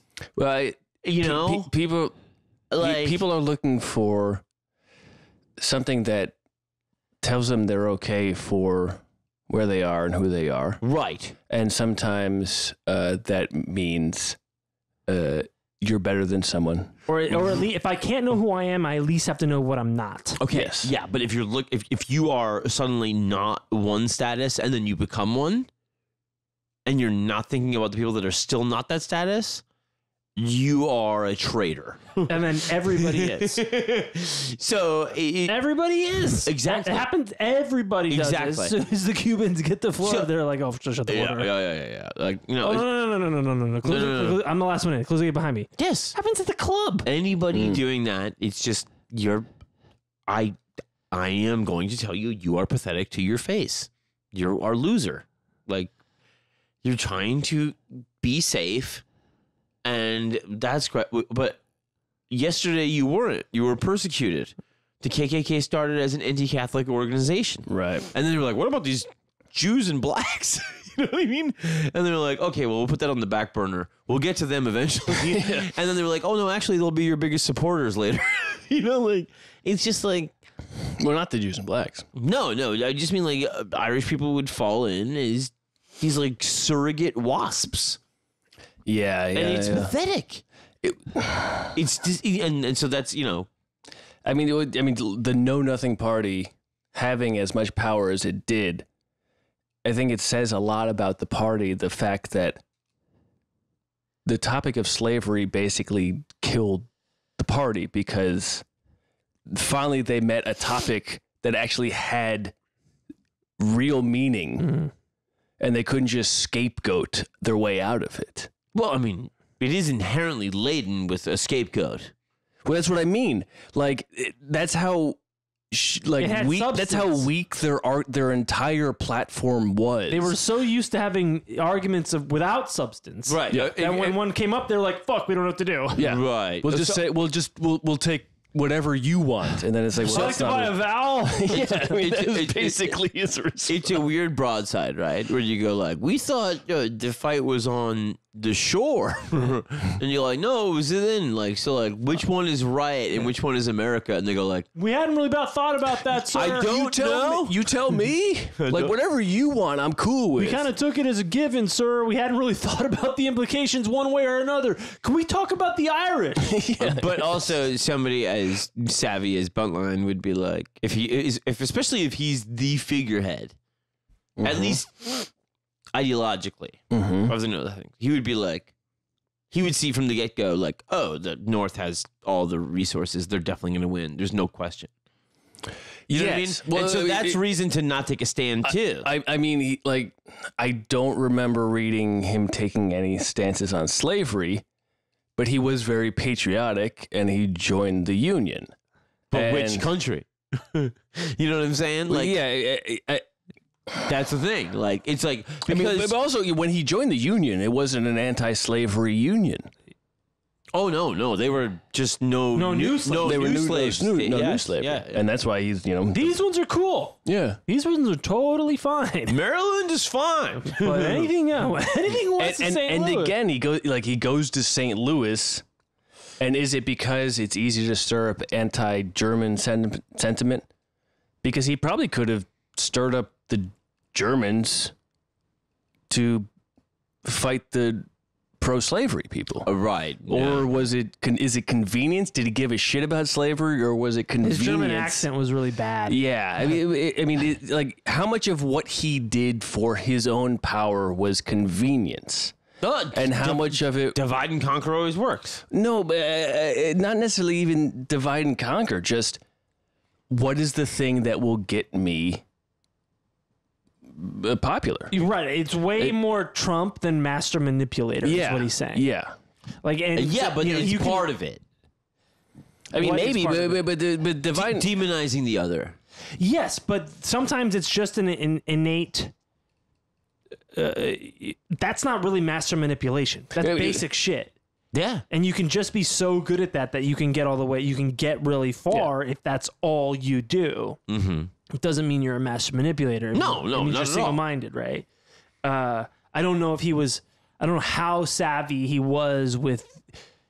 The interstate politics of the day, rather than just being a survivor.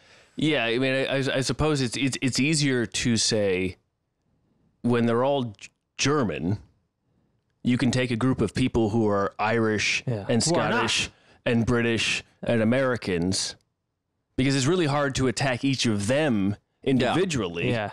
Because there's smaller groups. Yeah. It's easier to say, here's a large group of people, you disparate folks. Yeah. What if you all... You know what you have in common? You're not them. Yeah. Exactly. And so I think we talked about it before with the fishermen off Northern Ireland. Oh yeah, we're all How there were like out here. there was no fucking It's swampland. no sectarianism. It's maritime. there was just like, if you are fucking in trouble, like the sea is far scarier than some guy with a ski mask and a gun for some reason. But however, you go like, okay, well, extrapolate that, and you go like, okay, well, we all work together, we all do the same crazy shit, we're all willing to do it, we're all willing to take risks to provide for our families. Then why are we doing this on shore at all? And then if you have that going, then you go like, oh, well, at the end of the day, that guy is, obviously an apostate savage, Irish, Catholic, papist. But at the end of the day, he really just wants to like feed his son. And then you can empathize, right? But it takes some guy coming through. It takes exposure. It takes some guy coming. And then you're the bubble of your awareness only goes so far, and some people it's a little bit further, and they can see more. They can see humanity as a whole, and some people can. Right, but America's a little bit more of a mixing thing where you should have. But everybody's it's not a melting pot. That's a myth. No, exactly. Nothing melts here. Everything coagulates into little clusters. That's a myth. Yeah, it's not a melting pot. It's just a bunch of people here. Ideally it would Do you be, really but it's think not. that? It's not. I 100% It's believe not that. Schoolhouse Rock. Really? Yes, it's not a melting pot. There's Chinatown. We're in Chinatown. Yeah. Sure. People go like. And right now, Chinatown is being gentrified. It's still not as stark as Europe can be. It's far more. As Europe can be. I would say. In England, I don't know if there's definitely racists, but they have a very different. In England? Yeah. What do you mean they have a very? They started it. What do you mean they have a very different? But gave an original idea of racism. And yet They have a different stopped. relationship. They have a different relationship with black people in France and in England. Like it's different. There is. Yeah, it's a divide and conquer. It's like you're cool and those people are savages. No, it's different than it is here. They've been around longer. 80 years ago, we put up statues of Civil War generals. Yes. In order to tell the black people in those places. Don't forget who runs this town. Yeah. Yes. No, I completely agree. Yes. Yeah, the melting pot Meanwhile, is that's 100 years after England banned slavery. Yeah, but they were still willing to shore up support for the Confederates. And they were willing to do slavery in other countries. Yeah. Yes, but as long as it's offshore, it's okay. It's a very different. It's just very different. And it hasn't been here. Our country hasn't been here long enough to be a melting pot. No. I'm just saying, the English invented new divisions in people that they conquered. They were They like are master manipulators. Yeah, and but that's not my point. My point is that this country's not a melting pot. Yeah. Not that the English aren't manipulators. oh, right. But I do think it is. Why? Because ultimately it's not, the altar is the dollar. And it works towards... That's the same everywhere. I just think it's different here. Why? Because of my experience. We can't even... The American voter can't even melt together. What do you mean? It's more divided than ever politically. Yeah. Like, what exactly is melting in the pot? Nationality, I would say. Where are you from? First thing people... where are you from? I think in some sense, yes. Certainly compared to Europe, yes. But I mean, has it ever really been such a smooth process? I mean, there's definitely, absolutely. In some instances, a Russian immigrant who came here as a kid, they're American. They have no accent. I think as a person that like grew up like 100% Irish, yeah, and then like, you go to school and like people are like, I think I'm a little bit German and I might be like Swedish and I'm sort of like Scottish, and you're like, you don't fucking know exactly where you come from. Like, dude, that doesn't happen in Europe. I mean, you're right. It doesn't. In that America is a melting pot. Dude, you're wrong. No. We'll get on a Patreon on this because I'll show you why you're wrong. I don't think he's. It doesn't happen over there. They're all the same over there. They've all been breeding for 5,000 years. Just because it doesn't happen over there, but they still identify that way. Just because it doesn't happen over there doesn't mean it has happened here. They still identify that way. However, this is a very fun topic for a non-3-hour episode. Buffalo Bill. Now, where was he from? Buffalo. Yeah, he's from... Huh? Duh. The Buffalo. herd? No. New York. He killed 4,200 people in Buffalo. With one bullet. He ate 50 wings in a sitting. Guy's sick. No blue cheese. He was blowing through toll No booths. celery. Not a carrot stick. Certainly no ranch. Matt, that was lovely. It was really... I thought you would enjoy that, and then I thought we would have a very stupid conversation. And we did. We did. Yeah. We nailed it. Yeah. We killed it. Yeah, we really did. We killed it 4,200 times. And we busted myths. And we repopulated the buffalo. Thanks to the genocide of the Native American Jesus population. Christ, you go. Okay, you're going to have to talk about that. I'll talk about that too. He is a... Not saying it's a good thing. Specifically... impactful Americana figure. Yes, it did. Especially in terms of the myth and propaganda and everything that comes afterward. Yes. If half the fucking stock is his shit. Yeah. Like I was saying, like there's no way people aren't ripping this off. Like, I mean, from dime novels to just publishing in general to newspaper shit to then... To propaganda being more important than the news. Like it is... I don't know what this country would look like without the mythos of Buffalo Bill in the American West spreading across almost the entire globe. Yeah. It's absurd. Yes. And that's absurd. I do think in supporting my own point. He did have a big, he had a giant. No, it was really big and it looked like a seal. Had whiskers. He was in the Navy. He would bark at you, yeah.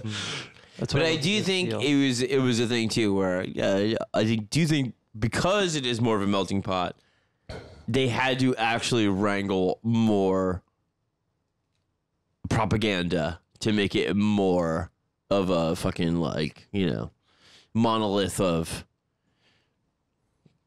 America first bullshit. Oh yeah. Oh, that you know what I mean? That was an easy thing, and that's a thing we'll talk about in the future. At some nebulous, undefined point in the future. I'm gonna say goodnight. I love you. My name is John Fahey. I'm Michelangelo's David Duchovny, and I demand tribute. Matt Brousseau. Good night, everybody. We love you. Good night. Hey.